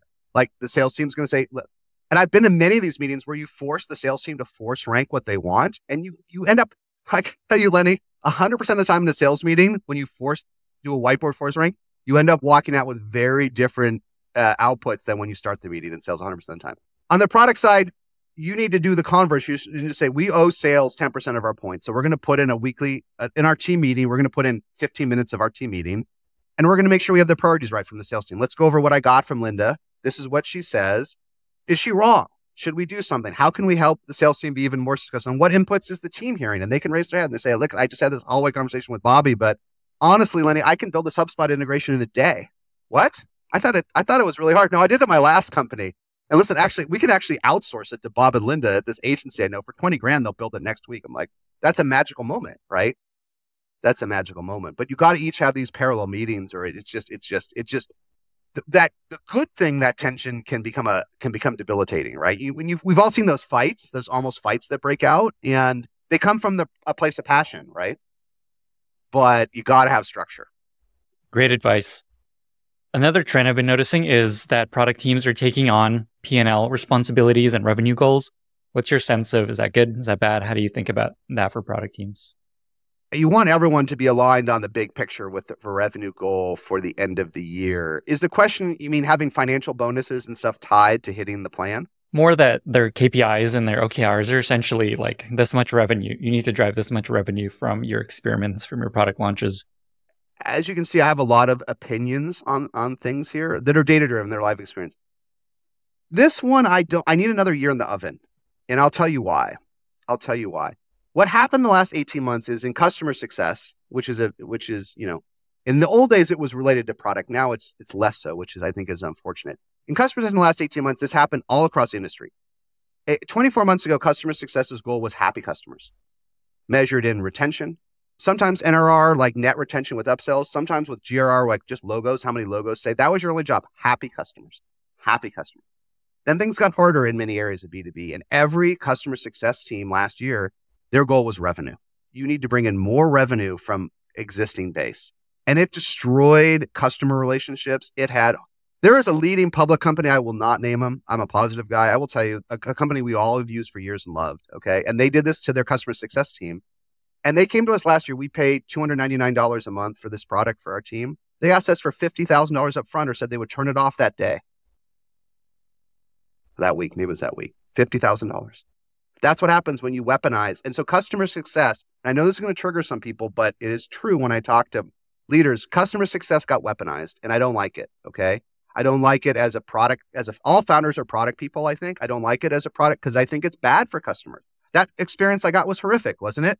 That 50,000 being told, and it got walked back. And the fact that it got walked back is almost even worse because it wasn't true, right? It was a threat, right? And so do I want to weaponize the product team? I want the product team aligned with revenue. These are the tough decisions for founders, right? But I think we're going to regret to some extent weaponizing teams that we don't need to weaponize. Having said that, I will tell you, and again, no knock on Adobe, but when I was a VP at Adobe, and it was a long time ago, when product was in another building in some cases, that was not great. Okay. And I love Scott and the whole team. Like, it was a great experience, but I can just tell you what I learned is that did not work for me as an agile guy. Like, having groups that would like do this work in isolation. And the problem was they would never talk to a customer, right? So I know I want product constantly talking to the customer. I know I want the VP of product with a lot of equity wanting to hit the bookings number for the year. Do I want your average PM weaponized and forced to bring in revenue from an experimental feature when everyone agreed it's the test we're going to run? Like, we only can run so many. Like, you say, should they have revenue for like new feature launches, for new product expansions, for new things? Yes, but everyone's got to make that decision. There aren't that many of us that have 1,000 extra engineers sitting around with nothing to do. These are even the smallest experiment, no matter what it says on the internet, again, that we release 100 times a day, I would argue bringing any product extension to market is very expensive and risky because you're taking away from something else, right? These are expensive decisions. And if you punish people for the mistakes in product, right? This is something that big companies are actually better at than startups, which is they don't fire you if the new initiative fails, right? Because then no one at a big company would ever join the new initiative, right? There are exceptions, but no one at Adobe or at Google would work on the new product if you got fired if it didn't hit 100 million its first year. So one thing I saw that was that I don't know how to bring to startups at my big company experience was it's liberating to some extent to let people fail up to a point, right? It's liberating because the cost of failure in a startup is so high, isn't it? It's just so high. So I know that's not what the exact question I asked me in a year, but my advice is just be careful that you don't weaponize functions. I probably should have clarified. I think this is mostly true in PLG companies where most of the growth is coming from product. But I imagine the advice is still the same, is like, be careful putting too much pressure on the product team to focus on. Well, that's how you get dark stuff. I mean, back in the day, I remember my sister worked at Vistaprint for online business cards, and her entire job was to force people to buy upsell of additional products on the checkout page they didn't want to buy. That was her whole job. And she was paid a large variable comp to get people to buy third-party products without realizing it in their checkout. And it worked. Like, that's all she did for 3 years. Was figure out darkish, grayish stuff, so that when I bought my business card, I also bought GoDaddy and 11 things that I didn't want. It works, but it doesn't create a high NPS, does it? The thing is, here's the thing that you have to think about. You know what's crazy, Lenny, now, and talk to all these folks, is there's so many SaaS companies at $1 billion or more in revenue. I just wrote up, there's just Procore, which is SaaS for construction. I just wrote up, it just crossed $1 billion in revenue, right? So many folks are at $1 billion. Cloudflare's crossed $1 billion. And the only way you can do that is if your revenue compounds. And I just interviewed Matt Mullenweg from WordPress, 20 years. He's been doing this. And he said the number one thing he didn't understand at WordPress, at Automatic, was the power of compounding. So when you do these things that are customer hostile, and a lot of us were under stress this last 12 days to hit the numbers, right? This is your job as founders. You got to load balance the fact that the cash has to last, and my investors are mad with me. But nothing matters in B2B that it compounds. And some of this dark stuff you talk about on PLG, it anti-compounds, right? And let me flip it around. So the magical thing at a high level that it compounds, if you have a self-service model, a PLG model, I actually think the number one most important metric is churn. Going to this churn. And when I meet any startup, like for investing or anything, if the churn is not top decile for a low-end product, I'm always out. It's almost unsolvable. This 3 to 4% a month churn rate that a lot of SMB stuff, it's almost unsolvable. So, I think that's where the energy should go, is relentlessly bringing down churn so that 20 years from now, we all have $1 billion ARR companies. That's what we want. I have kind of a rapid fire set of questions before actually the lightning round. So we'll see if we have time for all these things. So I have a bunch of random questions. I'm going to fire at you and see what comes up. Sound good? Okay, cool. Got the thumbs up. Okay. What is just one thing a founder or product leader can do to become better at sales? The number one thing they can do, and this is very tactical, at the end of each meeting, because again, both of them are good middlers.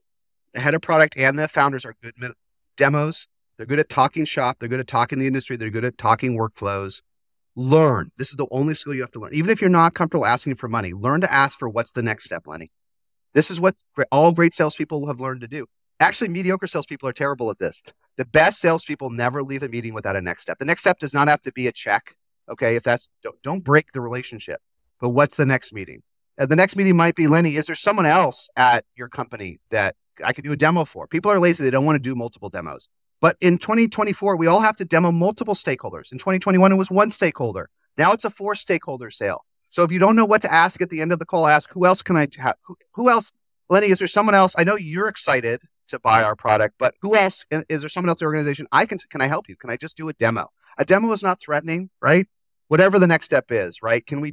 What's the next step we can get on our books, right? And listen. And the best salespeople march deals step by step by step by step. And then they put in the time. They've done the demos. They've done the pilot if they need to. They've helped them get going. They've helped them see the value. And then if it takes 6 steps to say, okay, Lenny, now we've got 5 folks at the organization using it. Here's the deal. They love it, right? What can we do, Lenny, to get going? Can we get a contract signed so we can get going on February 1st? It's just very natural. And founders just end the Zoom. They just end the Zoom and they wait in their inbox for the next step to come, but it rarely comes on its own. That's the number one tip, is make sure yourself, and you log it in your CRM, that you always have a next step after. You don't have to be great at sales as long as you're moving the ball down the field, and get it into the red zone. and then figure out how to ask for the money. But you don't have to ask for the money until it's in the red zone. Amazing. While we're on this topic, is there like a book or a course or anything that you just recommend folks go to get better at sales? Just like, is there some tactical, go read this thing, it'll help you? Or is it just, it's hard, you're not going to figure it out reading a book? I am a voracious reader. If I only wanted to plug myself, right, and I usually wouldn't, two things that we have something called SaaStr University, SaaStr.university. It's free. There's a pretty good course on learning about sales. It's not perfect, but it's pretty good. It just organizes a lot of the stuff we're talking about, and it's free. So I think it's pretty helpful. We actually wrote a book called From Impossible to Inevitable that sold about 100,000 copies. Oh, wow. I did almost none of the work, although a lot of it's my content. Aaron Ross did it. It's actually really good, and it interviews a lot of top sales leaders and goes through a lot of stuff we did. So I don't usually hype it, but for $15, I think and actually I've never made $1. I've never even gotten a check for these 100,000 copies, but I do think it's actually, the second edition is pretty good. So I think if you like what we're talking about, the SaaS University and the others, I would say I would be very, I just hyped my own course, which is free. Like, I don't think I'm selling something if it's free. The book, I don't make $1 on. I'd be very cautious. And this is tough. Maybe there's something we can work on together, because there's so many courses and so many people selling stuff the last 2 years. Just be cautious. Just be cautious. The last thing I will say is there is another community called Pavilion. And I do think it's great. Pavilion. It does have a lot of networking and stuff for sales and connecting sales with founders. And I am a super fan of what they're doing. That one's worth investing in. But be careful about Bob and John's sales courses on the internet. There's too many. Awesome. All right. We'll link to all those things in the show notes. Next question. What is the ideal trial length for a free trial for a sales team? Is it like 14 days, a month, years? What do you recommend? Tomas Tungus did a whole SaaStr presentation just on free trials and free trial lengths. It was really good, but it was the one thing he didn't know, which I know just being an old timer, is one of the reasons we have 14-day trials on the internet is in the old days, the Salesforce sales team, when they were SMB focused, wanted to close deals that month. So they forced Salesforce to move from 30 to 40 days. There was no evidence it was better for the customer. There was no evidence that it got usage going or people. They just wanted to close deals the same month. And so so that's something to be cautious about these metrics, and be cautious that since we're talking to product folks, be cautious that they're customer centric. That's a Salesforce, and Salesforce is very enterprise now, but in the old days, it pushed it to 14 days so the sales reps could close deals faster. What we learned from Slack and Zoom until recently was infinite trials work pretty good. So does Canva. Slack and Canva, and until recently Zoom, were okay waiting 4 years to convert. And those are epic companies. Those are epic companies. And these are one of the things that only founders can make these decisions. I wrote this post years ago saying, who's your VP of free? Because who's got a VP of free? Do you know anybody that has a VP of free? I got a VP of growth. I got a VP of product. But if you have this massive free base, who's your VP of free? I know almost no one that has a VP of free, right? And usually it's some kind of collaboration between product and the CEO, right? They're the VP of free. But even then, you need a VP of free, and we don't have one. And so just think, there's no perfect answers, but in a world where we're tightening nooses everywhere on trials, we're tightening nooses everywhere, be careful the advice you get. Be careful the short-term advice. For example, another related terrible piece of advice VCs give you is switch to annual contracts. This is terrible advice. Terrible advice, Lenny.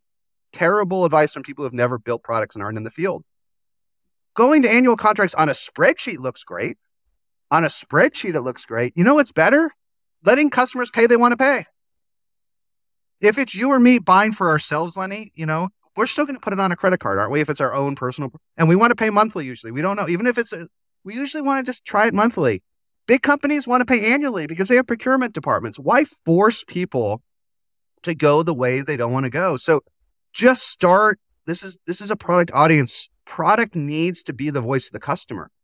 It's not so much customer success as it used to be. It's not so much sales. You've got to be the voice of the customer together with the founders and push these things. Think about I would do the longest possible trial that is still customer centric, and understand there's tension. Understand there's tension, right? I say anytime I'm in a board meeting where some VC says, let's do annual for an SMB, I'm like, no, show me the money, show me the evidence that this is better for the customer, right? How many times have you gone to buy something for yourself and it's like $19 a month? And that's annoying because it's an unseen credit card charge, but do you want to pay $240 up front? I mean, maybe you do it for a Riverside or something you use all the time, but some random product you just discovered, you're just going to bounce. Yeah. So who's going to show the data in the bounce, right? A related point for like in sales, no one does enough. Everyone does these win-loss meetings, but no one talks enough about the deals they lost. Everyone talks about the deals they won. All the lore, the tribal lore in sales is how we won the deal. People should be spending more time talking about deals they lost than deals they won. Right? And same thing for this PLG motion. If you make yes, I know I give everyone a pass for 2023. Everyone whose growth plummeted and did things they shouldn't, did price increases they didn't earn, cut the free trials, hid their free editions. I'm going to give you, look, you got to give your team a little stress relief, right? So I'm giving every person I work with, every portfolio, everyone a 1-year pass, but the past is in the past. We got to get back to being customer centric and building businesses that build to 1 billion ARR on their own because they're wonderful businesses that are product centric, right? That recur. And every time you rip a customer off, you lose that relationship's damaged, isn't it?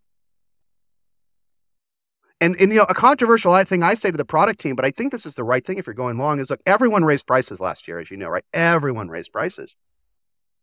The question I ask folks is, did you earn it? What feature did you show?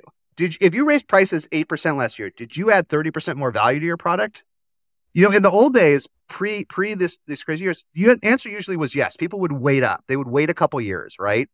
And the whatever product from 4 years ago was so much better. It really had earned $19.95 instead of $4. Last year, no one earned their price increases. No one came out with an amazing new addition, an amazing new functionality that earned it. They just sent you an email saying, you're paying more. So we get one pass, but earn it. Earn your price increase. Have the longest free trial possible. Own it. And this VP of free thing, like it's got to be founders working with product because no one else cares about the free. You can't expect the sales team to care about free, can you? You can't expect the marketing team to care about free. Not unless they can immediately monetize them, right? Unless they can ram them into conversion.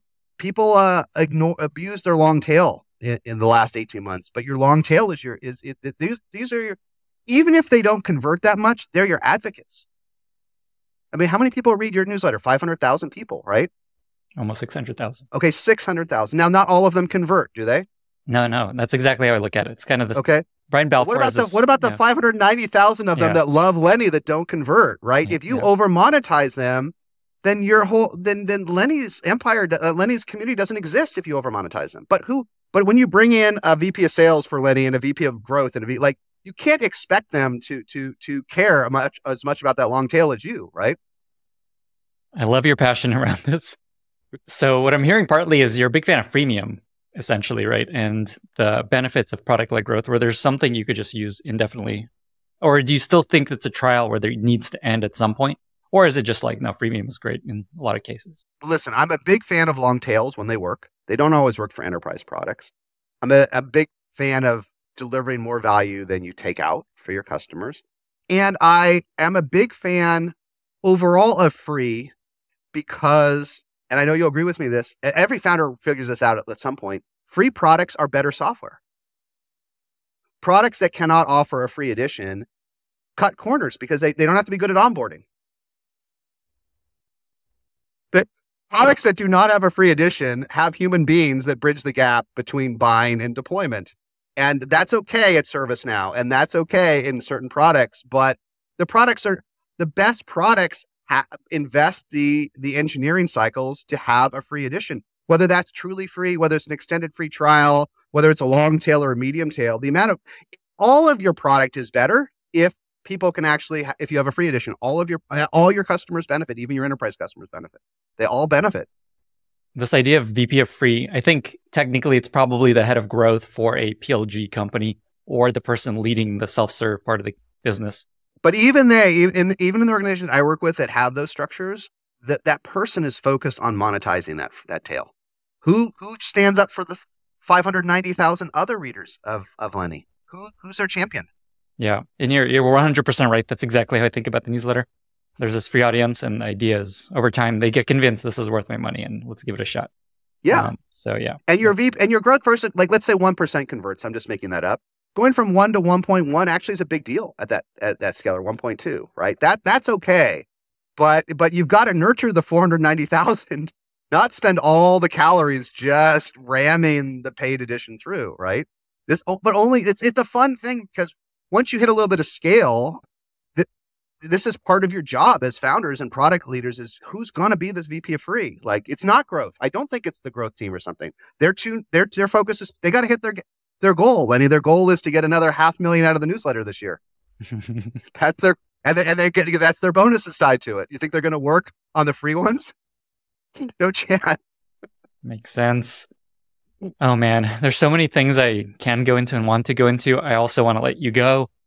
So with that, is there anything else, Jason, that you wanted to share before we get to our very exciting lightning round? Anything you want to leave listeners with? I think just make this the year of the customer, guys. And I really think that sales has been under so much pressure the last 18 months. Customer success has changed.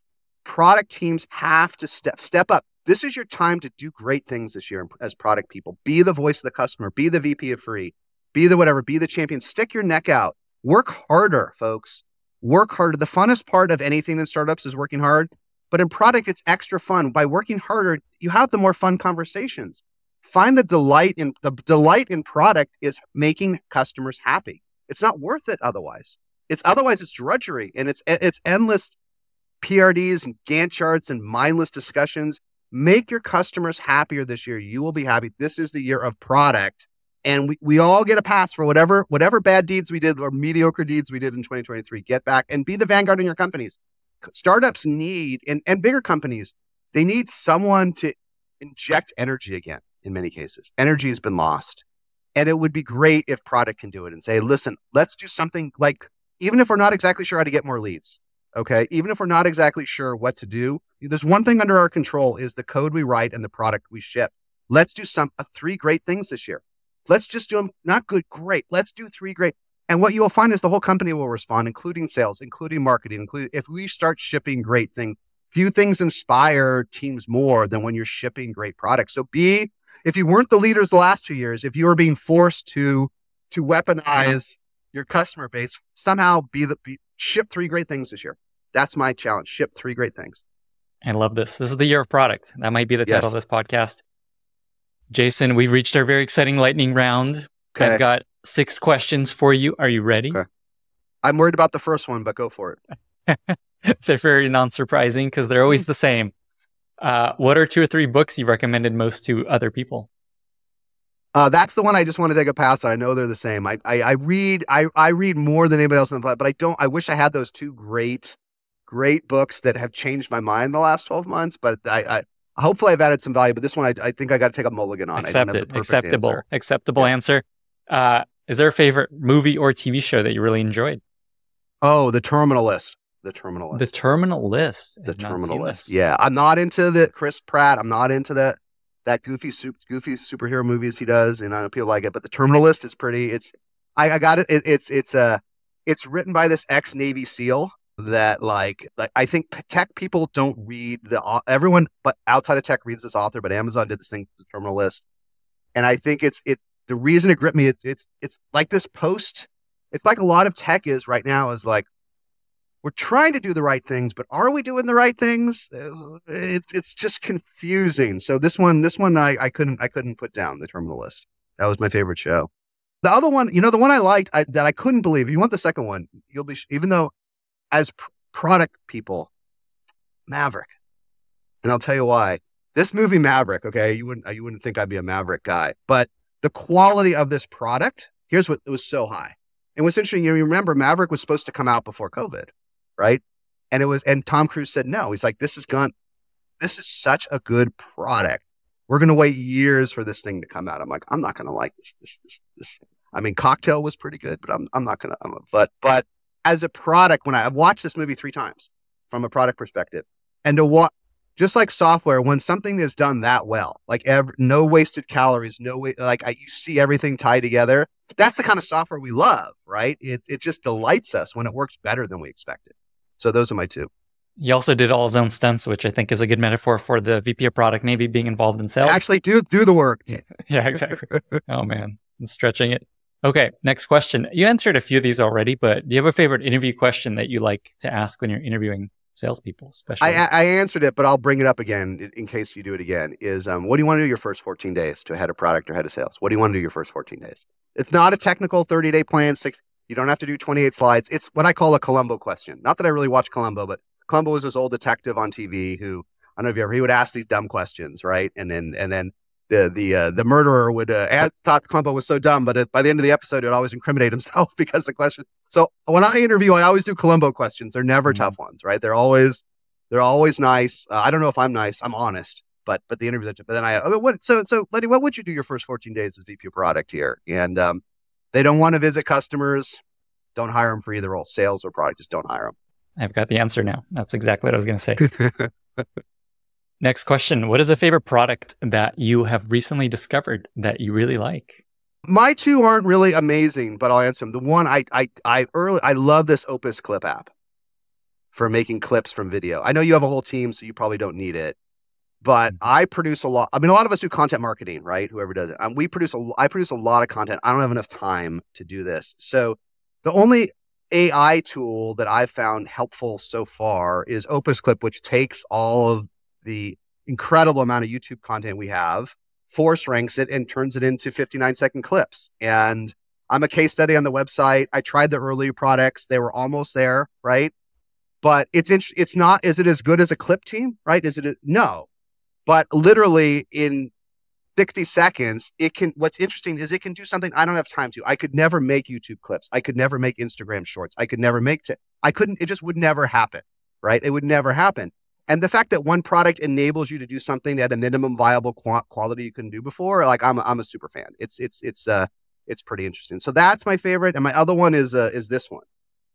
This is the folding phone that's finally as good as a normal phone. See, there's the terminal list that I've got. Yeah. Folded up, and it just works. That's wild. Weighs the same as an iPhone. Wow. And so the reason it's cool is this has changed the way I do productivity. OnePlus. It's the OnePlus. Yeah, it's the first one that's the same form factor, same weight, same. So there's no loss, right? And I can use my normal phone here, like I'm using. It's got a little funky, but it's the same. And then to be able to do content, to be able to check, to be able to do full email, full calendar, full everything like an iPad. We see your Tesla where it's going. I think it's parked. That's very cool. So it's basically like an iPad plus a phone in one. Yeah, I probably use this 50% of the time of the iPad. Wow. So that's it. That is it. The other ones that that's didn't an make Android. any sense to me. Yeah, it's Android. Yeah. Amazing. I had not seen that. That is extremely cool. Very cool. 2 more questions. Do you have a favorite life motto that you often come back to, share with friends or family, find useful in work or in life? It's be kind. When I reflect on my career, right, mistakes, it's when I don't think I'm mean. I actually think I care more than most people on the planet. I like to think I've helped a lot of people. But it's not taking the time to be kind at times, and not taking time to be kind when things don't work out, not taking time to be kind when you leave a situation, not taking time to be kind when maybe someone's done the wrong thing, right? Not taking time to be kind to a customer that leaves, right? I remember in the early days of Adobe Sign, of EchoSign, we had a top tech customer, and I killed myself to close this customer, right? Famous, huge tech company today. And then our champion changed, right? Champion changed a big issue in software and product and came in and brought in DocuSign instead of us. And man, I was just so mad. I just tore into this guy. This guy had actually had dinner at my house, right? And he did it. He actually he just did it because it was good for his own career, right? And I was so mad, but I broke the relationship forever, right? That's just one random example. And I just think there's so much advice to fire fast and to be relentless and do all these things, right? But you've interviewed so many people, Lenny, right? I mean, so many great leaders. I haven't done what you've done, but I've talked to almost all the top CEOs in SaaS, okay? And they're kind. It doesn't mean that they're soft. They're not soft, okay? They make tough decisions every day, but they're kind. And so in this world where everyone feels like they're getting ripped off or they're not paid enough, or I want, founder pay for founder work. This motto really, it's troubling. Everyone is founder pay for founder. Like, you want me to work more than 30 hours, Lenny? I need 30% of the company. I need founder pay for founder work. It's like, I hear you, But you will find that by being totally committed, going 110%, and also finding a way to be kind, that will like endure across your whole career. So I know it's because I think I'm good, but not always kind. It's how I challenge myself all the time. Be kinder in that conversation. And the big epiphany, we already talked about it. The big it shouldn't have taken me this long to realize that anytime an employee fails, it's your fault. Be kind. You hired them. They never knew what they were getting themselves into. If the job's too hard, if they lack the skills, if there's not enough budget, if there's not enough people, if it requires too many hours of work, you should have known that, not them. Be kind. Be kind to every single person on your team that doesn't work out. That's not just putting together an email spreadsheet and sending it out. Try harder, be there for them. Be kind. Be kind. I love this. I know that you actually, your username on Twitter includes be kind in your It's a reminder. It's a reminder. So you really back this up. Amazing. Okay. Final question. You run a giant conference, SaaStr. Yes. First of all, just talk about what it is so people know and explore and check it out. But the actual question is, what would surprise people most about running a conference like this? Things that they don't think about goes into running a conference like this.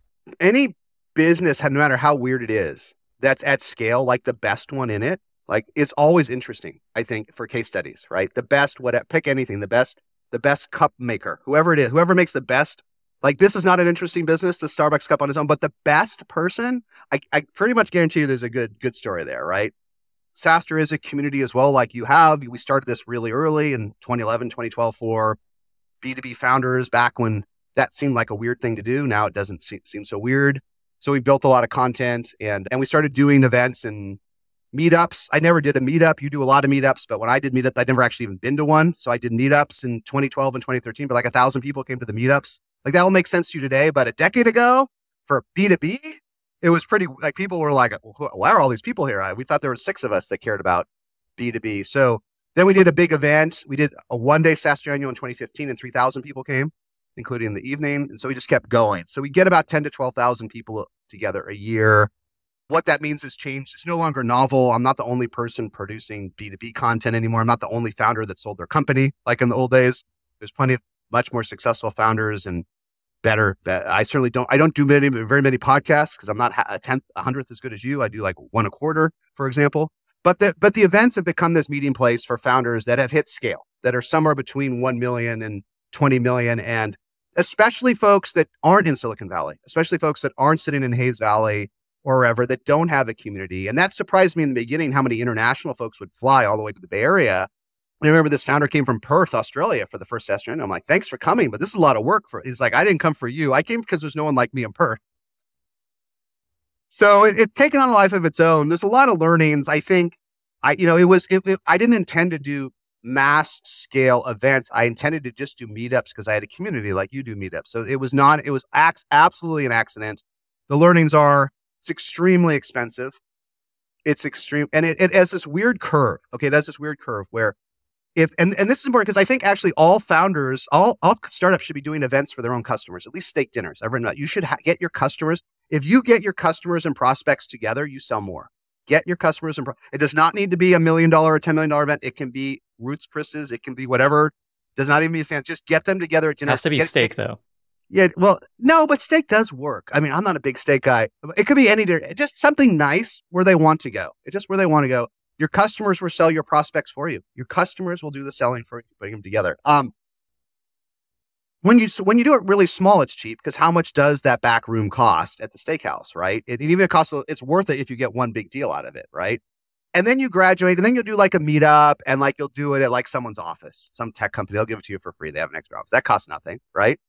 And then you're like, well, that one, we got 100, 200 people came to Lenny's thing at DigitalOcean. And then you say, I'm going to do an event. And then you rent like a theater, a disused, and these theaters are actually kind of cheap because like they're dark during the day. Like there's not a lot going on, and a lot of like, not movie theaters, but like, music.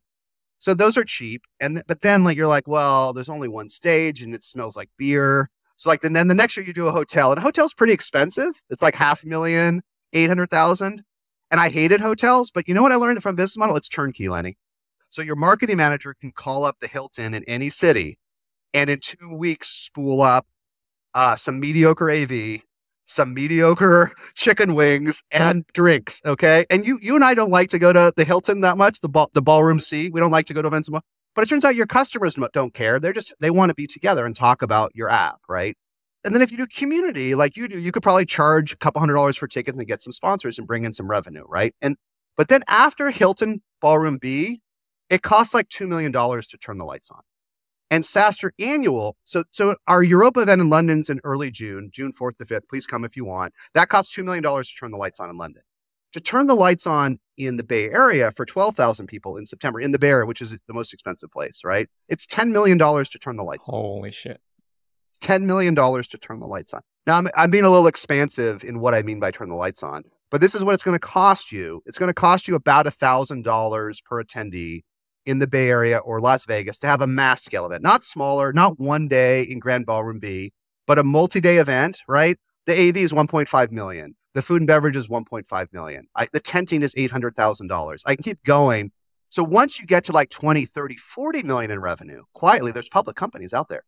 They actually they have software-like margins at that scale. But before that, it's brutal, right? And when I started doing these events, I interviewed the head of it back before March 2020, when tech companies did their own events. They've pretty much given up, which is an interesting side topic. Not big ones, not small ones, but big ones. But I interviewed the head of events at everyone, right? At Twilio and Marketo and da-da. And they all be like, well, how'd the event go? It'd all be the same. Well, we brought in about 1.5 million revenue. Oh, okay. And we lost 2 million. Everyone lost 2 million. Every single one lost 2 million. And you can see it in the financial statement. Even Zoom at scale just announced how much money they lose at Zoomtopia. So it's a terrible business. It has what I like to say is it has diseconomies of scale. The Lenny's little free meetup costs $0, right? And then the one at Cloudflare's office costs $0. And the one at Hilton B maybe costs $200, but then it costs $1,000 per person at scale, right? Even more, like Moscone, like in San Francisco, is probably the most expensive. You're approaching $2,000 per person because you have to buy about $15 to $20 million of hotel nights to do an event in Moscone, right? So I don't know if that's, it's a side topic, Lenny's side podcast of people that care, but this diseconomies of scale, but there are a handful of public companies that do like Con Lions, Money 2020, Shop Talk, a few others that are at SaaStr's scale, and they cobble together these very profitable public companies, but they all got to do at least 20 to 30 million because you got to get over a 10, and it's intimidating to get over a $10 million nut, right? And so what it means is we have to spend like 14 to 16 months each year planning for SaaStr Annual because it's not that fun if you fall $6 or $8 million behind. That's what happened in March 2020. We were the first major event to be canceled by COVID in March 2020. The first one. RSA happened for security the week before, then we got canceled. So we lost $10 million in one day. And it took a long time to dig out of that hole, Letty, especially since we monetized like nothing. It took a long time, but they're worth it. And I know you don't do traditional events, but you do meetups in your community. And I know they're worth it. Bringing your customers together, bringing your community together. And we talked about this offline before we started. Second tier, third tier events, I do not think are worth it because they do not attract the best people. It's just a fact. Most people, it turns out from our founders are our core ICP. They go to 2 events a year on average, 2 events a year. Okay. And they'll do other steak dinners. So if you go to one of the 2 that they're at, you just might bump into Jeff Lawson or Eric Wan or whoever the next one. They might be there. That might be one of their 2, but they don't go to number 3 through 10. They don't go to the, so find, my rule in general is people wonder, should I go to events? Is it worth my time? It's a waste of time. I know you've thought about it. My advice, the irony is, even though we produce events, I used to think that I didn't want to do events. I just wanted to do meetups, right? I was shy. I just wanted to do meetups. But then I learned over time that the best events bring the best vendors, the best executives, the best everything together. So pick the 1 or 2 best events in your industry. And even if you're antisocial, try to go to 1 or 2 a year. Go along. It pays off. It pays off, but don't bother with the rest, even if they're ski slopes or they're fun. The subscale just doesn't work for meeting and marketing to people. It just doesn't work. I said at the top of this podcast that there's a billion things that we could talk about. And I think that's exactly what happened. We can go in so many directions. And that alone was extremely interesting because people want me to run a conference and I really don't. And I really enjoy the meetups that we have now. And we actually do have sponsors that cover drinks and food and things like that. And they're very chill. And I really love what happens at those things. But yes, this is really good information. Jason, I have 2 more questions for you that I ask everyone. I think we went through a couple of these things, but just real quick, where can folks find you if they want to reach out and maybe follow up on some of the stuff you talked about? And how can listeners be useful to you?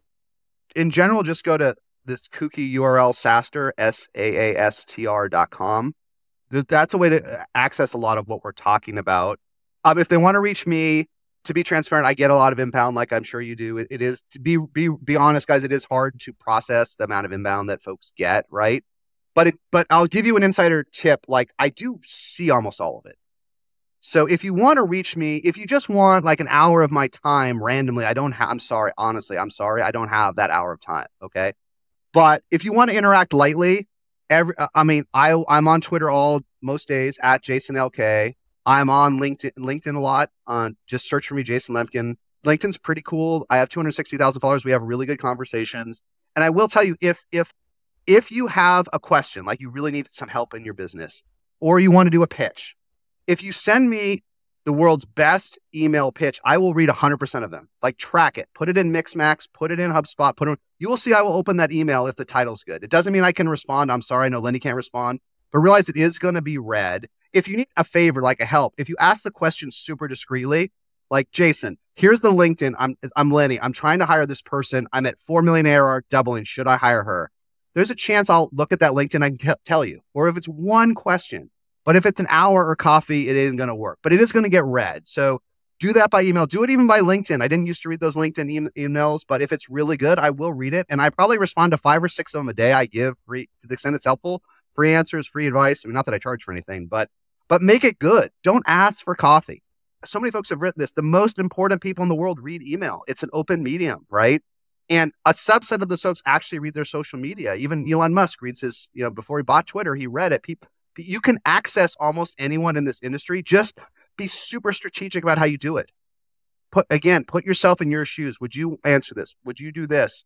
But I would say half the stuff gets open and read. So I know that's a rambly answer, but we talked about sales. You can reach anybody in the world via email. It's magical. Well, I'm sorry for the many emails you might get from this podcast. That is actually really good advice. Resonates deeply with me as well.